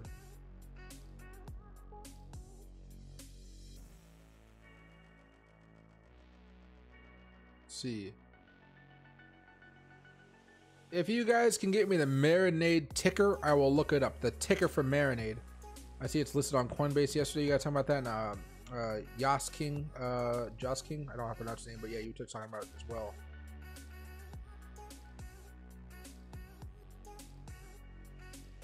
Carl the Moon launched that Costa token right at the end of last year. Something doesn't feel right with Carl and the Who Dubai crew. Oh geez, I don't see. I don't have too many connections in the crypto space. I'm getting them now, but yeah, I don't know much about what's going on the sketchy side of things. And hey, Skull Guy, what kind of coin is Michael launching? Oh, I'm not launching any coin. I'm not launching any coin right now or anytime soon. I might launch a coin eventually, but I mean, I would want there to be some value behind it. I would want there to be a utility built around the coin. I don't want it to be something that gets pumped and dumped or something like that. You know, it might go through pump and dumps. I'm not saying it wouldn't, but like something where I could just own a piece. I can give a bunch of pieces to people that watch my channel, and then there's a business behind the scenes trying to get work done, and I'm just the marketing piece of the business, so that makes sense. That's how I would have to view it. I just read something from an article that was quoting a lawyer that said the phrase "not financial advice" won't work actually from stopping from pursuing charges against people. Oh yeah, I read that a while ago. By a while ago, I mean like 2 days ago. It depends on how large you are and how egregious your mistake is. So for me, I have that on the bottom of my page, and it doesn't really affect people like me. So I can say like, hey guys, here's what I see the market doing. Here's where I think we can be going from now. I think I'm going to be buying at this level and selling at this level. I think that's where I want to be right now. That won't get me in trouble. However, if I come out and I start pumping up some coin like crazy, saying, hey everybody, go buy the Jambalaya coin. Jambalaya coin is going to go sky high. It is absolutely insane. I can see this thing going to the moon and back. You know, and I'm a little bit more misleading, a little bit more, you could feel that I'm not doing the right thing by doing that. That little saying won't help you out at all. Yeah. So it depends on how you're using it. I had to talk with a couple of lawyers that have a friend of mine. They weren't my lawyers, but I was asking about this. It was like last year. They said the government doesn't care as long as you're not acting in bad faith. So I think that bad faith part is where it doesn't protect you, because they could bring a court. Like, let's say I told you guys that a few months ago I told you guys I thought the market was going to crash because of the death cross between the 20-week moving average and the 50. What if I said like, hey guys, I'm selling, I'm opening shorts, and you guys did all that with me. You guys just followed my strategy there. But instead of the market crashing like it did, what if the market ended up going up and you guys lost a few $1,000 or you guys just lost money? If you guys sued me, I would win the court case, because I would have on the bottom that says, hey, this is not financial advice. You guys hear me say it constantly on the channel, this is not financial advice. The court would like 99.9% of the time come with side of my side. But again, if I go back over there and I'm like, hey everybody, this new coin came out, and you guys should really buy it because it's doing something really amazing, and you guys just have to buy it. I believe in this with my body and soul. And then it tanks after you buy it, and you guys sue me, you know, there'd be a 60 to 80% chance I would still get off of it, but that chance would go down a lot.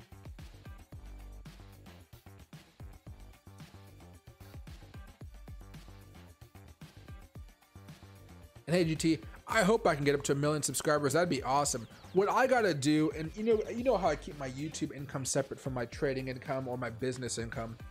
What I've been trying to do is build up more tutorials, which is I'm working on now, of course. But I need to learn. I'm not even gonna learn how to do it. I'm just gonna freaking pay an editor at this point. I'm going to pay an editor to help me make videos that will get more views. So I will basically just record myself doing a bunch of just talking about certain stuff, and I'll have a script and I'll read off the script and I'll make it sound very professional and formal. And then an editor will come up here and he'll make the videos look presentable to a YouTube audience. Because I've been trained my entire life to go off of the value of what I'm saying, not the way I'm saying it. Like, I can do the sales things like this, and I can, marketing, sales. I've done it before, but it's much different than, how a YouTuber presents himself. So, let's see. There's a good YouTuber out there. This guy. We're heading to zero. Andre Juk. I can't pronounce his name, right? But he has a 15-minute video, 239,000 views. You go over here to his channel, Social Blade. You look at it. There you go over here. He's lost about 25% of his views in the last 30 days, so he's actually losing views right now, but his channel's still growing. He's still got 20,000 subscribers over the last 20 days, or 28 days. But he's like, 200 to 300,000 views per day. He probably has an RPM of about $5 to $6. So let me go over here to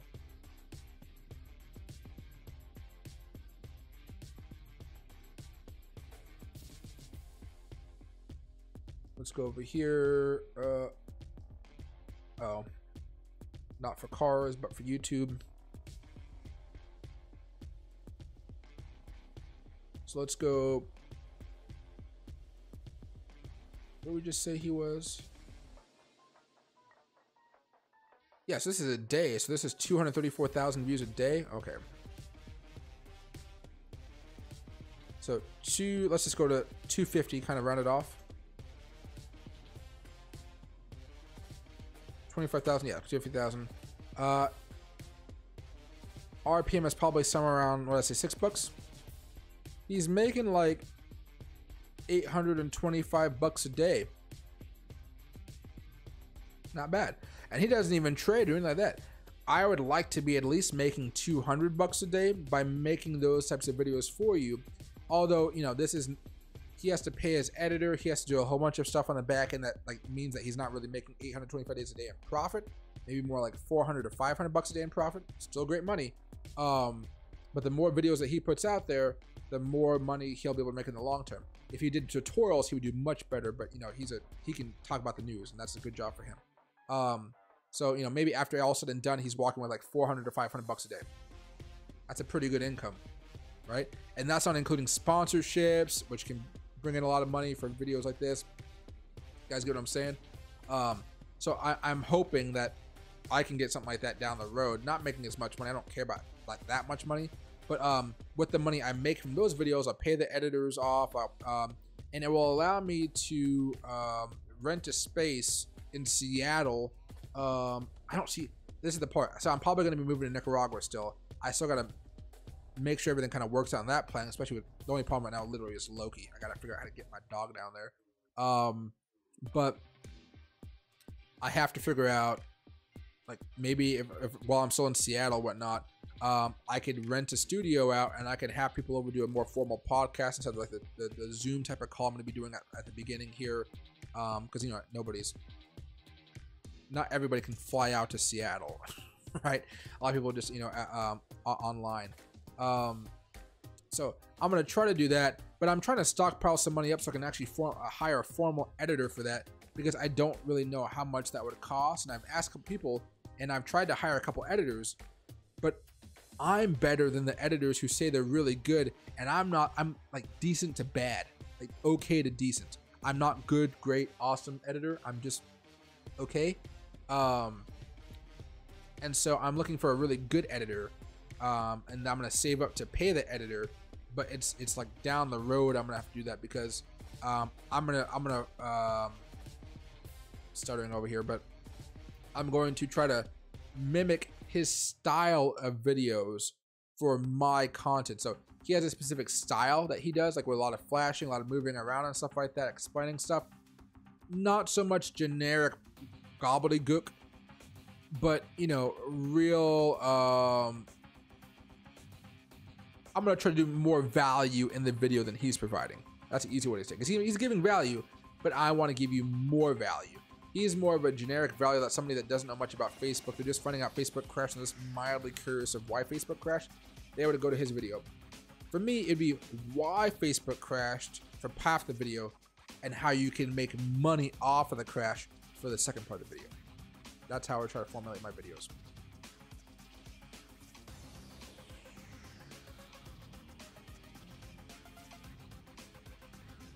Let's see right here. Euro. So I see it on Kraken.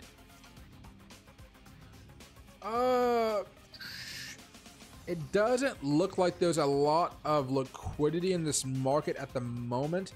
So the technical analysis here is going to be kind of iffy.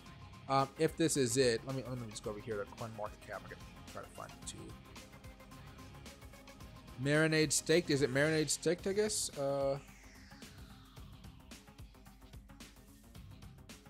It's only 18 million. Honestly, when it comes to this, it might have a pump if it's just getting posted on, if it's just getting put out on Coinbase.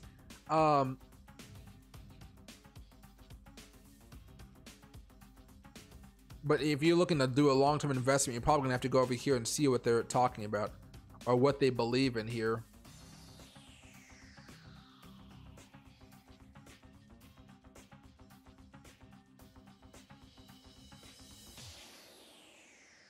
Not liquid. So I'm guessing a lot of people are probably staking at this point. That's why there's not much liquidity in the market. I would like to see more trading volume before I really would hop on into that. But you can see it's had some spikes over the past few days, like some really big parabolic moves, at least over here on a Kraken. So it might just be worth it to have some type of $75 strike scale out price here and just wait for it to rip and then sell off, or at least have a couple of alerts here on TradingView, so that when it does have one of these crazy pops like this up here, here, you can just have an alert set to your phone, so when it does pop up, you can sell right there. And if you bought at 37 and you sell at this pop up here, wrong way. Oh, there's 30% profit just like that. I'm cool with taking my 30% profit. That's the way I'd be trading it right now. Now I'm looking at this in another way. Let's go over to here to Coinbase. A little bit more of a gradual upswing, a little bit more volatility here, a little bit more liquidity. Looks a little bit nicer than the other chart from Kraken.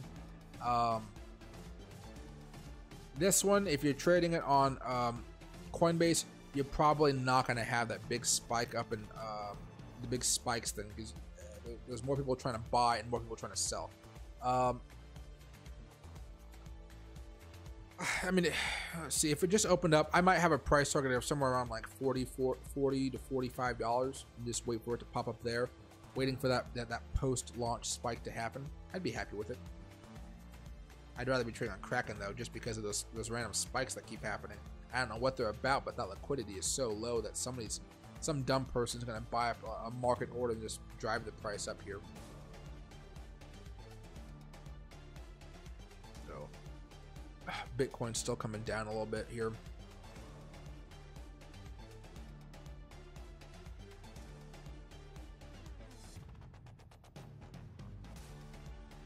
And it's go, oh, exactly, yeah. I can always say it's in my opinion, whatnot, but nobody's ever sued me. I don't think anybody ever is. I mean, if they can, if they want to. I just don't think it would end up well for them. They'd just be wasting money to try to get money off of me, and I'm like, I can toss off a lawsuit pretty easily. Why doesn't Jim Cramer have to say not financial advice? Because they have that long like credit scene at the end of every episode where they just start, where they start saying that this should not be taken as financial advice. You may suffer losses if you do this play, and will CNBC and Kramer are not held responsible. You've never seen the CNBC. I'm misspelling disclaimer here. That's fine though. Mad Money disclaimer. The one you always see on top, because this guy loses people the most. See?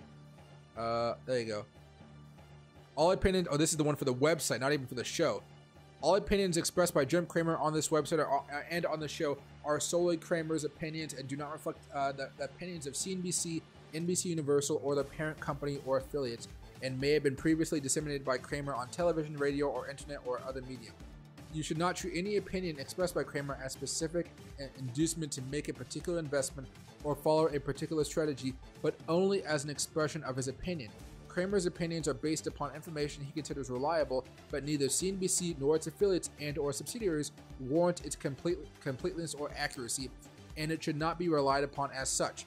Cramer, CNBC, and its affiliates or subsidiaries are not under any obligation to update or correct any information provided on this website. Past performance is not. They have. This is what protects them, and if it can protect Jim Cramer, it can protect somebody like me. That's what I mean. Like, even if I did something really stupid, I could still bounce off a lawsuit pretty easily. All right. But man, you know, this is just the one for the website. There's another one for the TV and whatnot. So yeah, it's kind of weird.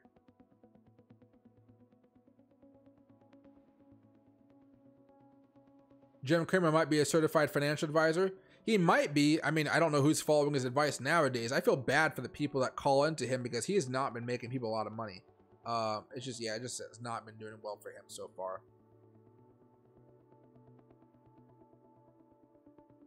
Oh, I see. Yeah, GT says right there. He has his trading license. He is technically a financial advisor. Let's go Matic. Oh, Matic's starting to pump up a little bit here as well. What is Matic up to? It's up 4% right now. That's nice to see. Andres, Buddy, Graham, Stefan is good too. Yeah, they're very, very good. And they also have those side businesses going for them as well, right? YouTube isn't their full-time job, but they kind of outsource everything. I don't have the funds in my YouTube account to really pay for like an editor to do a whole bunch of edited videos for me. It's something that I'm going to start to save up now, but most of the money for my YouTube channel goes towards the live streams, which are kind of losing me money at this point. I should probably take down the Luna live stream. But maybe I'll think about it later on. Nobody actually watches it. I can see the data from the back and not make people watch it at all. People love the Dogecoin stream. That's not going away ever. But the Matic, not the Matic, the other stream probably going to go away sometime next month or something. What else is there? My separate Wi-Fi bill for the internet here. This is for tax purposes. You know, that type of stuff. But it's not too bad. I just gotta save up for it. And hey, Kenzie, why am I not always getting notified when you go live? YouTube does not like my channel. It's as simple as that. I wish I knew the reason for it, but it just, yeah. Since crypto's been going down, the viewership or the interest level in crypto has been going down. So YouTube assumes that people that like crypto don't like crypto as much. So it tries to get you to stop watching the content and move towards something that you would probably like to watch even more. The goal of YouTube is to keep you on YouTube for as long as possible. So a lot of people that, like, when you guys are done with my stream, you guys probably don't go off and watch more YouTube videos. You guys might watch, you guys might hop off of YouTube and go do some of your own work on charting, or you might go watch TV, or you might go live your life, right? YouTube would like it more, or like my channel more, if you guys kept on watching YouTube after my stream, but I'm not going to ask you guys to just keep watching YouTube for YouTube's sake, right? But that's kind of one of the reasons why. It's kind of weird. It's all over the place. All right, water's gone. Excuse me. Now I can pour some of this good old Glenfiddich in here. Probably not the best glass for it, honestly, but it'll do. I need to buy some more whiskey. It'll do the trick. Oh, God, something about the way it smells is just awesome. There we go. Cheers, everybody. Let me hide my face so YouTube doesn't get mad at me drinking on stream. So, cheers. Clunk.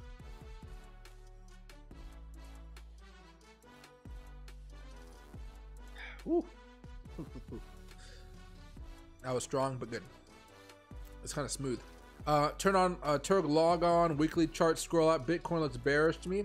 Oh yeah, of course it does. Long term, it looks very, very bearish.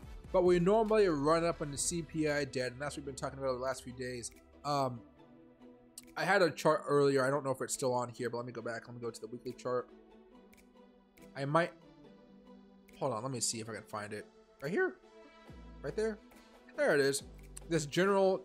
This is not technical analysis based completely. It's just kind of like a vibe. Pump up, then we take our next drop down. But, you know, I kind of have it like this, where it kind of happens like in December. We may not see the drop happen until, you know, January or February or something. We don't know the exact time frame, but yeah, I agree. Long term or more medium term going into 2023. Bitcoin still looks bearish, but I can't keep saying Bitcoin is bearish over and over and over again. It becomes a little bit more of a killjoy here, right? Excuse me. I'm okay with it. I'm okay talking about the short-term good stuff every now and again.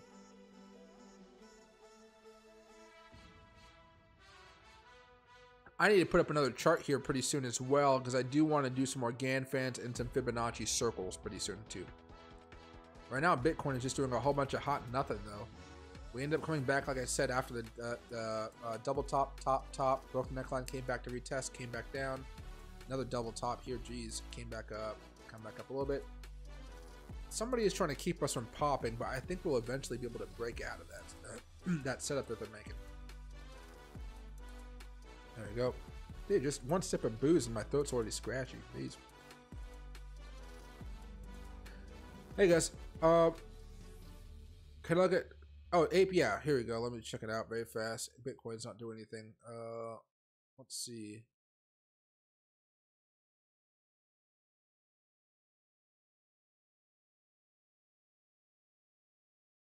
Finance, yeah.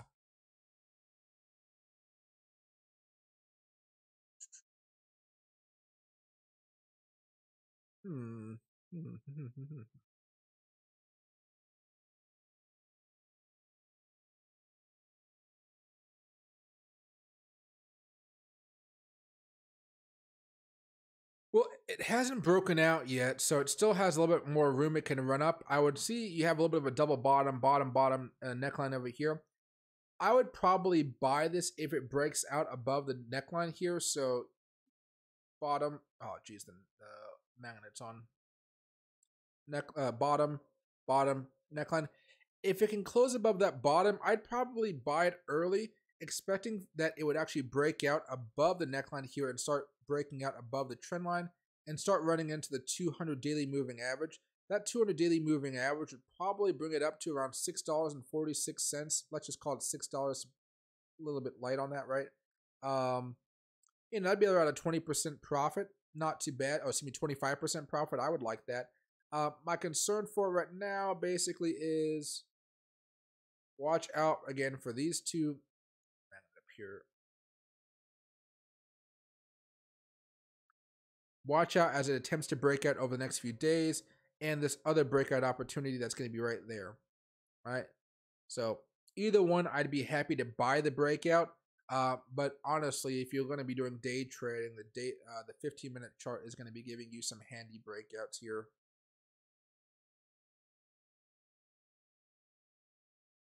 I can get it there.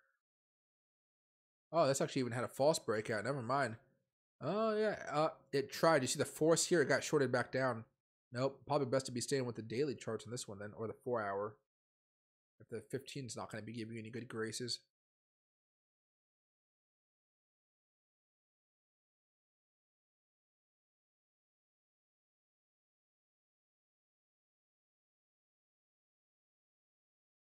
Let's see. Yeah, I would say for now, as long as it doesn't break down below this trend line, it'd be okay to buy and hold for a little bit of time. The last few times it's broken down, though, it just, you know, break down, Watch out for the breakdown, but as long as it's trying to hold this, as long as it's trying to do a small reversal while Bitcoin itself is trying to do a reversal here and break above that, and continue to move up after we've broken out above the 20-week moving average, I can see ApeCoin trying to break out to go to at least $5.25. If we get lucky, maybe it can move back up here towards $6.10 or so. But I think they're going to find that hard level of resistance up here as you hit this level, right? Right there. Now, one other thing here for resistance levels, if it does have a breakout,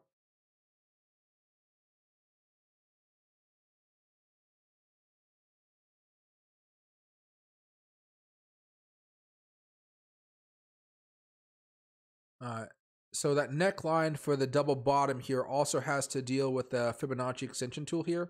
If we manage to break above that, then of course you start getting back up here towards 577. Yeah, I mean, I would probably try to scale out anywhere between 525 and 580. You can go higher than that, of course, especially if it starts to really rip. But I think that's going to be a reasonable scale out level here, especially with the double bottom breakout. You're going to be having like 2 breakouts, but also having those resistances. That first resistance is most likely going to be able to be broken out above this one right here. The harder one is going to be the breakout from here to here, and as it extends out a little bit further. But I'd be happy to take this trade right now. I would prefer to buy it at this lower zone here, but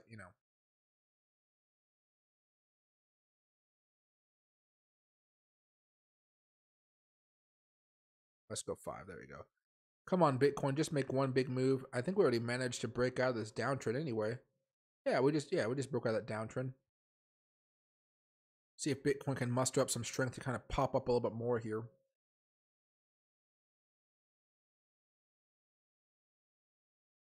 Hey, Brett, cheers, my man. The AMC dividend. There we go. What do you think about Polygon Matic? Good evening, everybody. I mean, I think it's great. I wouldn't be buying it right now. I mean, it could still go higher, but it just seems too risky to try to buy it this late into the pump. I would have wanted to buy it on the initial breakout that we talked about or one of those support levels. Much easier to buy, much less risk, much more reward. And the people that bought at those levels, they're able to sell right now or at least start scaling out and starting to really be happy with those profits. While the people they're selling it off to are usually the ones that have a higher chance of losing money on the same trade. AMC Theater Dividend Ape. Oh, AMC has dividends now for ApeCoin? That'd be kind of interesting. I meant the stock Ape AMC Entertainment Holding. Oh, yeah. Oh, you meant the oh, okay. You were saying. All right.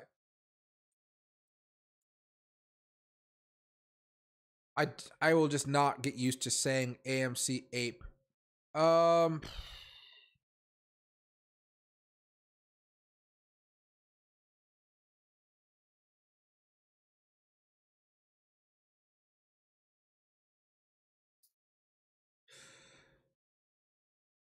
I mean, it just looks like a really nice, like, tasty double bottom right there.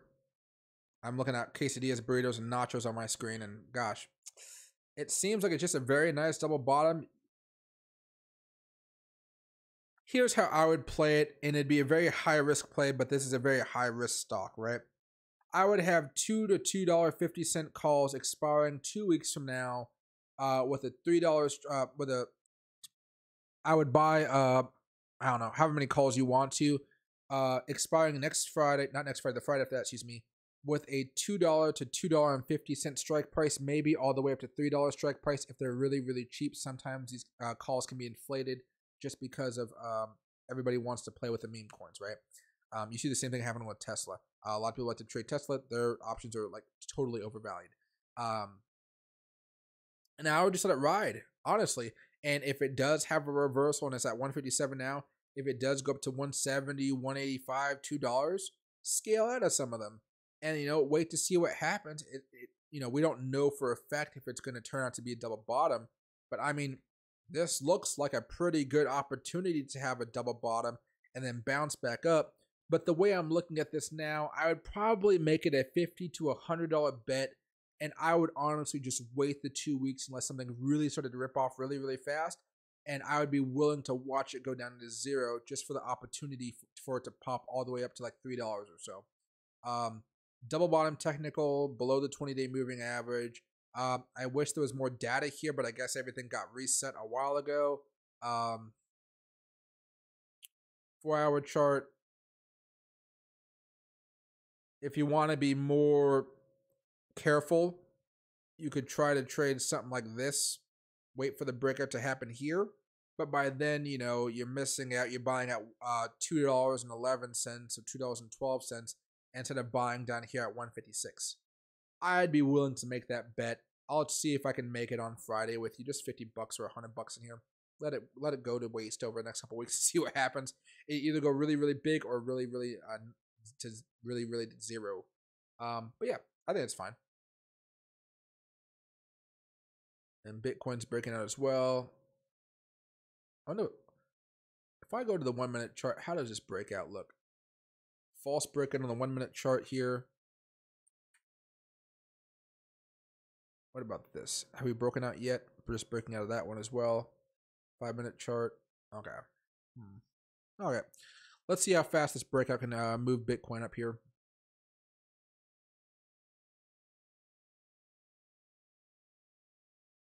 Hey Larry, I have AMC calls for January for Avatar 2 mid-December.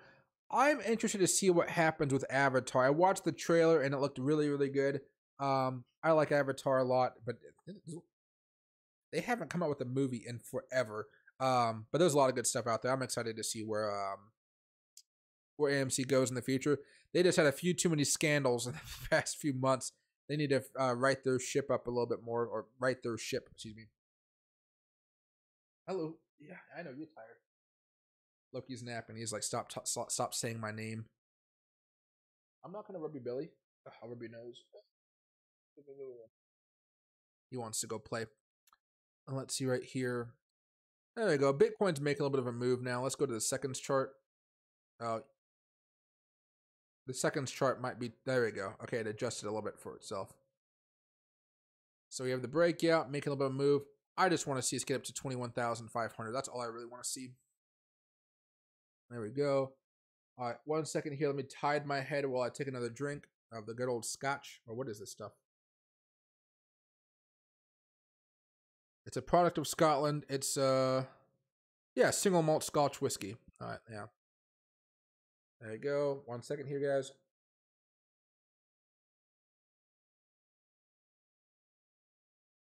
Ooh, ooh, ooh, ooh, ooh. A little bit of goosebumps here. There we go. All right, let me go see what's over here, though. So Bitcoin's trying to make a move. We're back up to 21,400. That's good news. Let me get some of this stuff on the top. There we go. Got that. We can keep that there. There we go. Don't need that anymore. I'm really happy with this ring. I'm happy it was so cheap. Let me go back over here. There we go. Okay. Let's see if Bitcoin can make it up there. Every time it just gets knocked back down. There's some wall up here, and I'm just not seeing it. I need to look at some level 2 data, I guess I would say. Move that over there. All right. Back up to the 1. We're still just slowly grinding up here. We're trying to make a push. There we go. There we go. Okay, that's what I was looking for. These little baby pushes here. These little baby pushes are all we're looking for.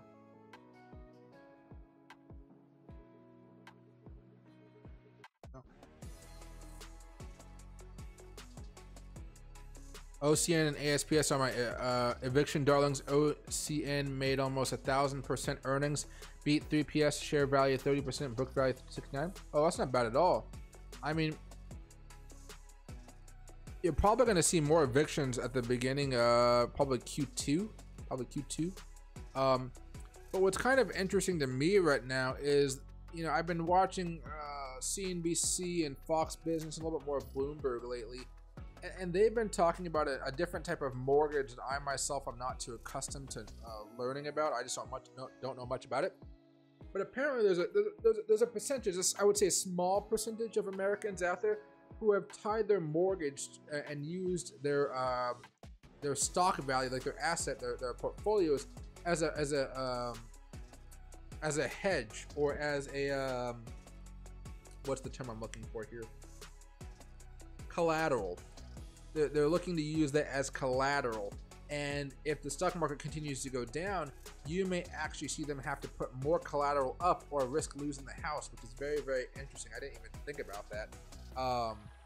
But I'm curious to figure out if that's actually going to lead to more evictions or less evictions, or just more, or not make it that much of a change at all. Go back over here very fast. There we go. All right. Come on, breakout. I don't know. I'm very impatient for a breakout right now. AXS is still managing to go up higher right now, moving back up to that Fibonacci level of $12 or so. I want Bitcoin to be able to do the same thing here, but Bitcoin just broke out, I guess, so we got to be a little bit patient here. Bitcoin's normally not going to be the most exciting thing out there. We'll manage to break out there. We might face some resistance up here around 21,453. I hope we can kind of continue pumping up here, but we're going to have to give it a break here in a second. We can't just keep going up and up like that. We're chewing away through a wall here. Oh, they're going to lose everything? I don't want to be that pessimistic. But yeah, there's a lot of opportunities for people to lose money in their homes if they tied everything up to the stock market. Probably seemed like a really great idea at the time, didn't it? Okay, I'm putting my ring on my index finger. This freaking ring finger is like chopped up by some type of cut I did. There's our first sign of weakness there, but I might be able to keep on plowing through it. Yeah. All right, let's check out AXS here. Oh, it came back down a little bit.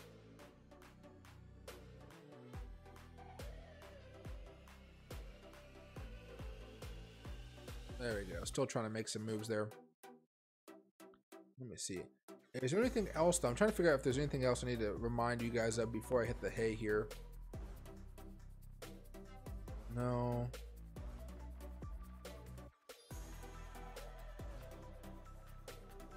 It's pumping up over the last few days. Loop ring is up a little bit. FTM, Matic. No. Oh, it's gonna be hard. All right. Do I think Dogecoin will get to 20 cents this year? It could. It would require Elon to do something, make an announcement though, in my opinion, or for at least the market for Bitcoin to go back up towards $30,000. If one of those two things happens, I'm pretty sure it can hit 20 cents. It'd be a hard thing to get. I don't think we would hold it, but we could have a spike up there, then just start crashing back down. But yeah, it's possible. It's possible. But okay, everybody, I'm gonna go take Loki out for a bathroom break. He needs to go use it. I'll see you guys tomorrow afternoon and evening. There's gonna be 2 streams tomorrow. The stream tomorrow is gonna be in the midday. Is gonna be a stream that's open to everybody, but only members can ask questions. And then I'll be doing stocks only for that video. Stocks only. And then at night we'll be doing analysis for crypto and stocks and everything else involved. Okay. But yeah, is it too late to buy into Blackstone Minerals? It's getting pretty late. You could probably see 1 or 2 more pumps going until the end of winter towards Q1, Q2. But it's going to be harder to make money right now off of it. But yeah, I mean, you could make money, but just you got to be more aware of what the price action is doing, and you have to be aware of where the oil industry is at. So that means more time on your part understanding how much oil is being drilled, how much production there is, how much refining capacity there is, and what the potential demand and supply issues are going to be over the next month or so. 3 months or so, excuse me. All right, but yeah, everybody, have a great rest of your night. That's a good stock though. Blackstone Minerals has a great dividend play. If you are looking for a long-term play, it's still an okay opportunity to get in, but I would be dollar cost averaging into the play instead of buying all in right now. Okay, thanks everybody, and have a good rest of your day. Let's hope Bitcoin can manage to break into 21,500 sometime later.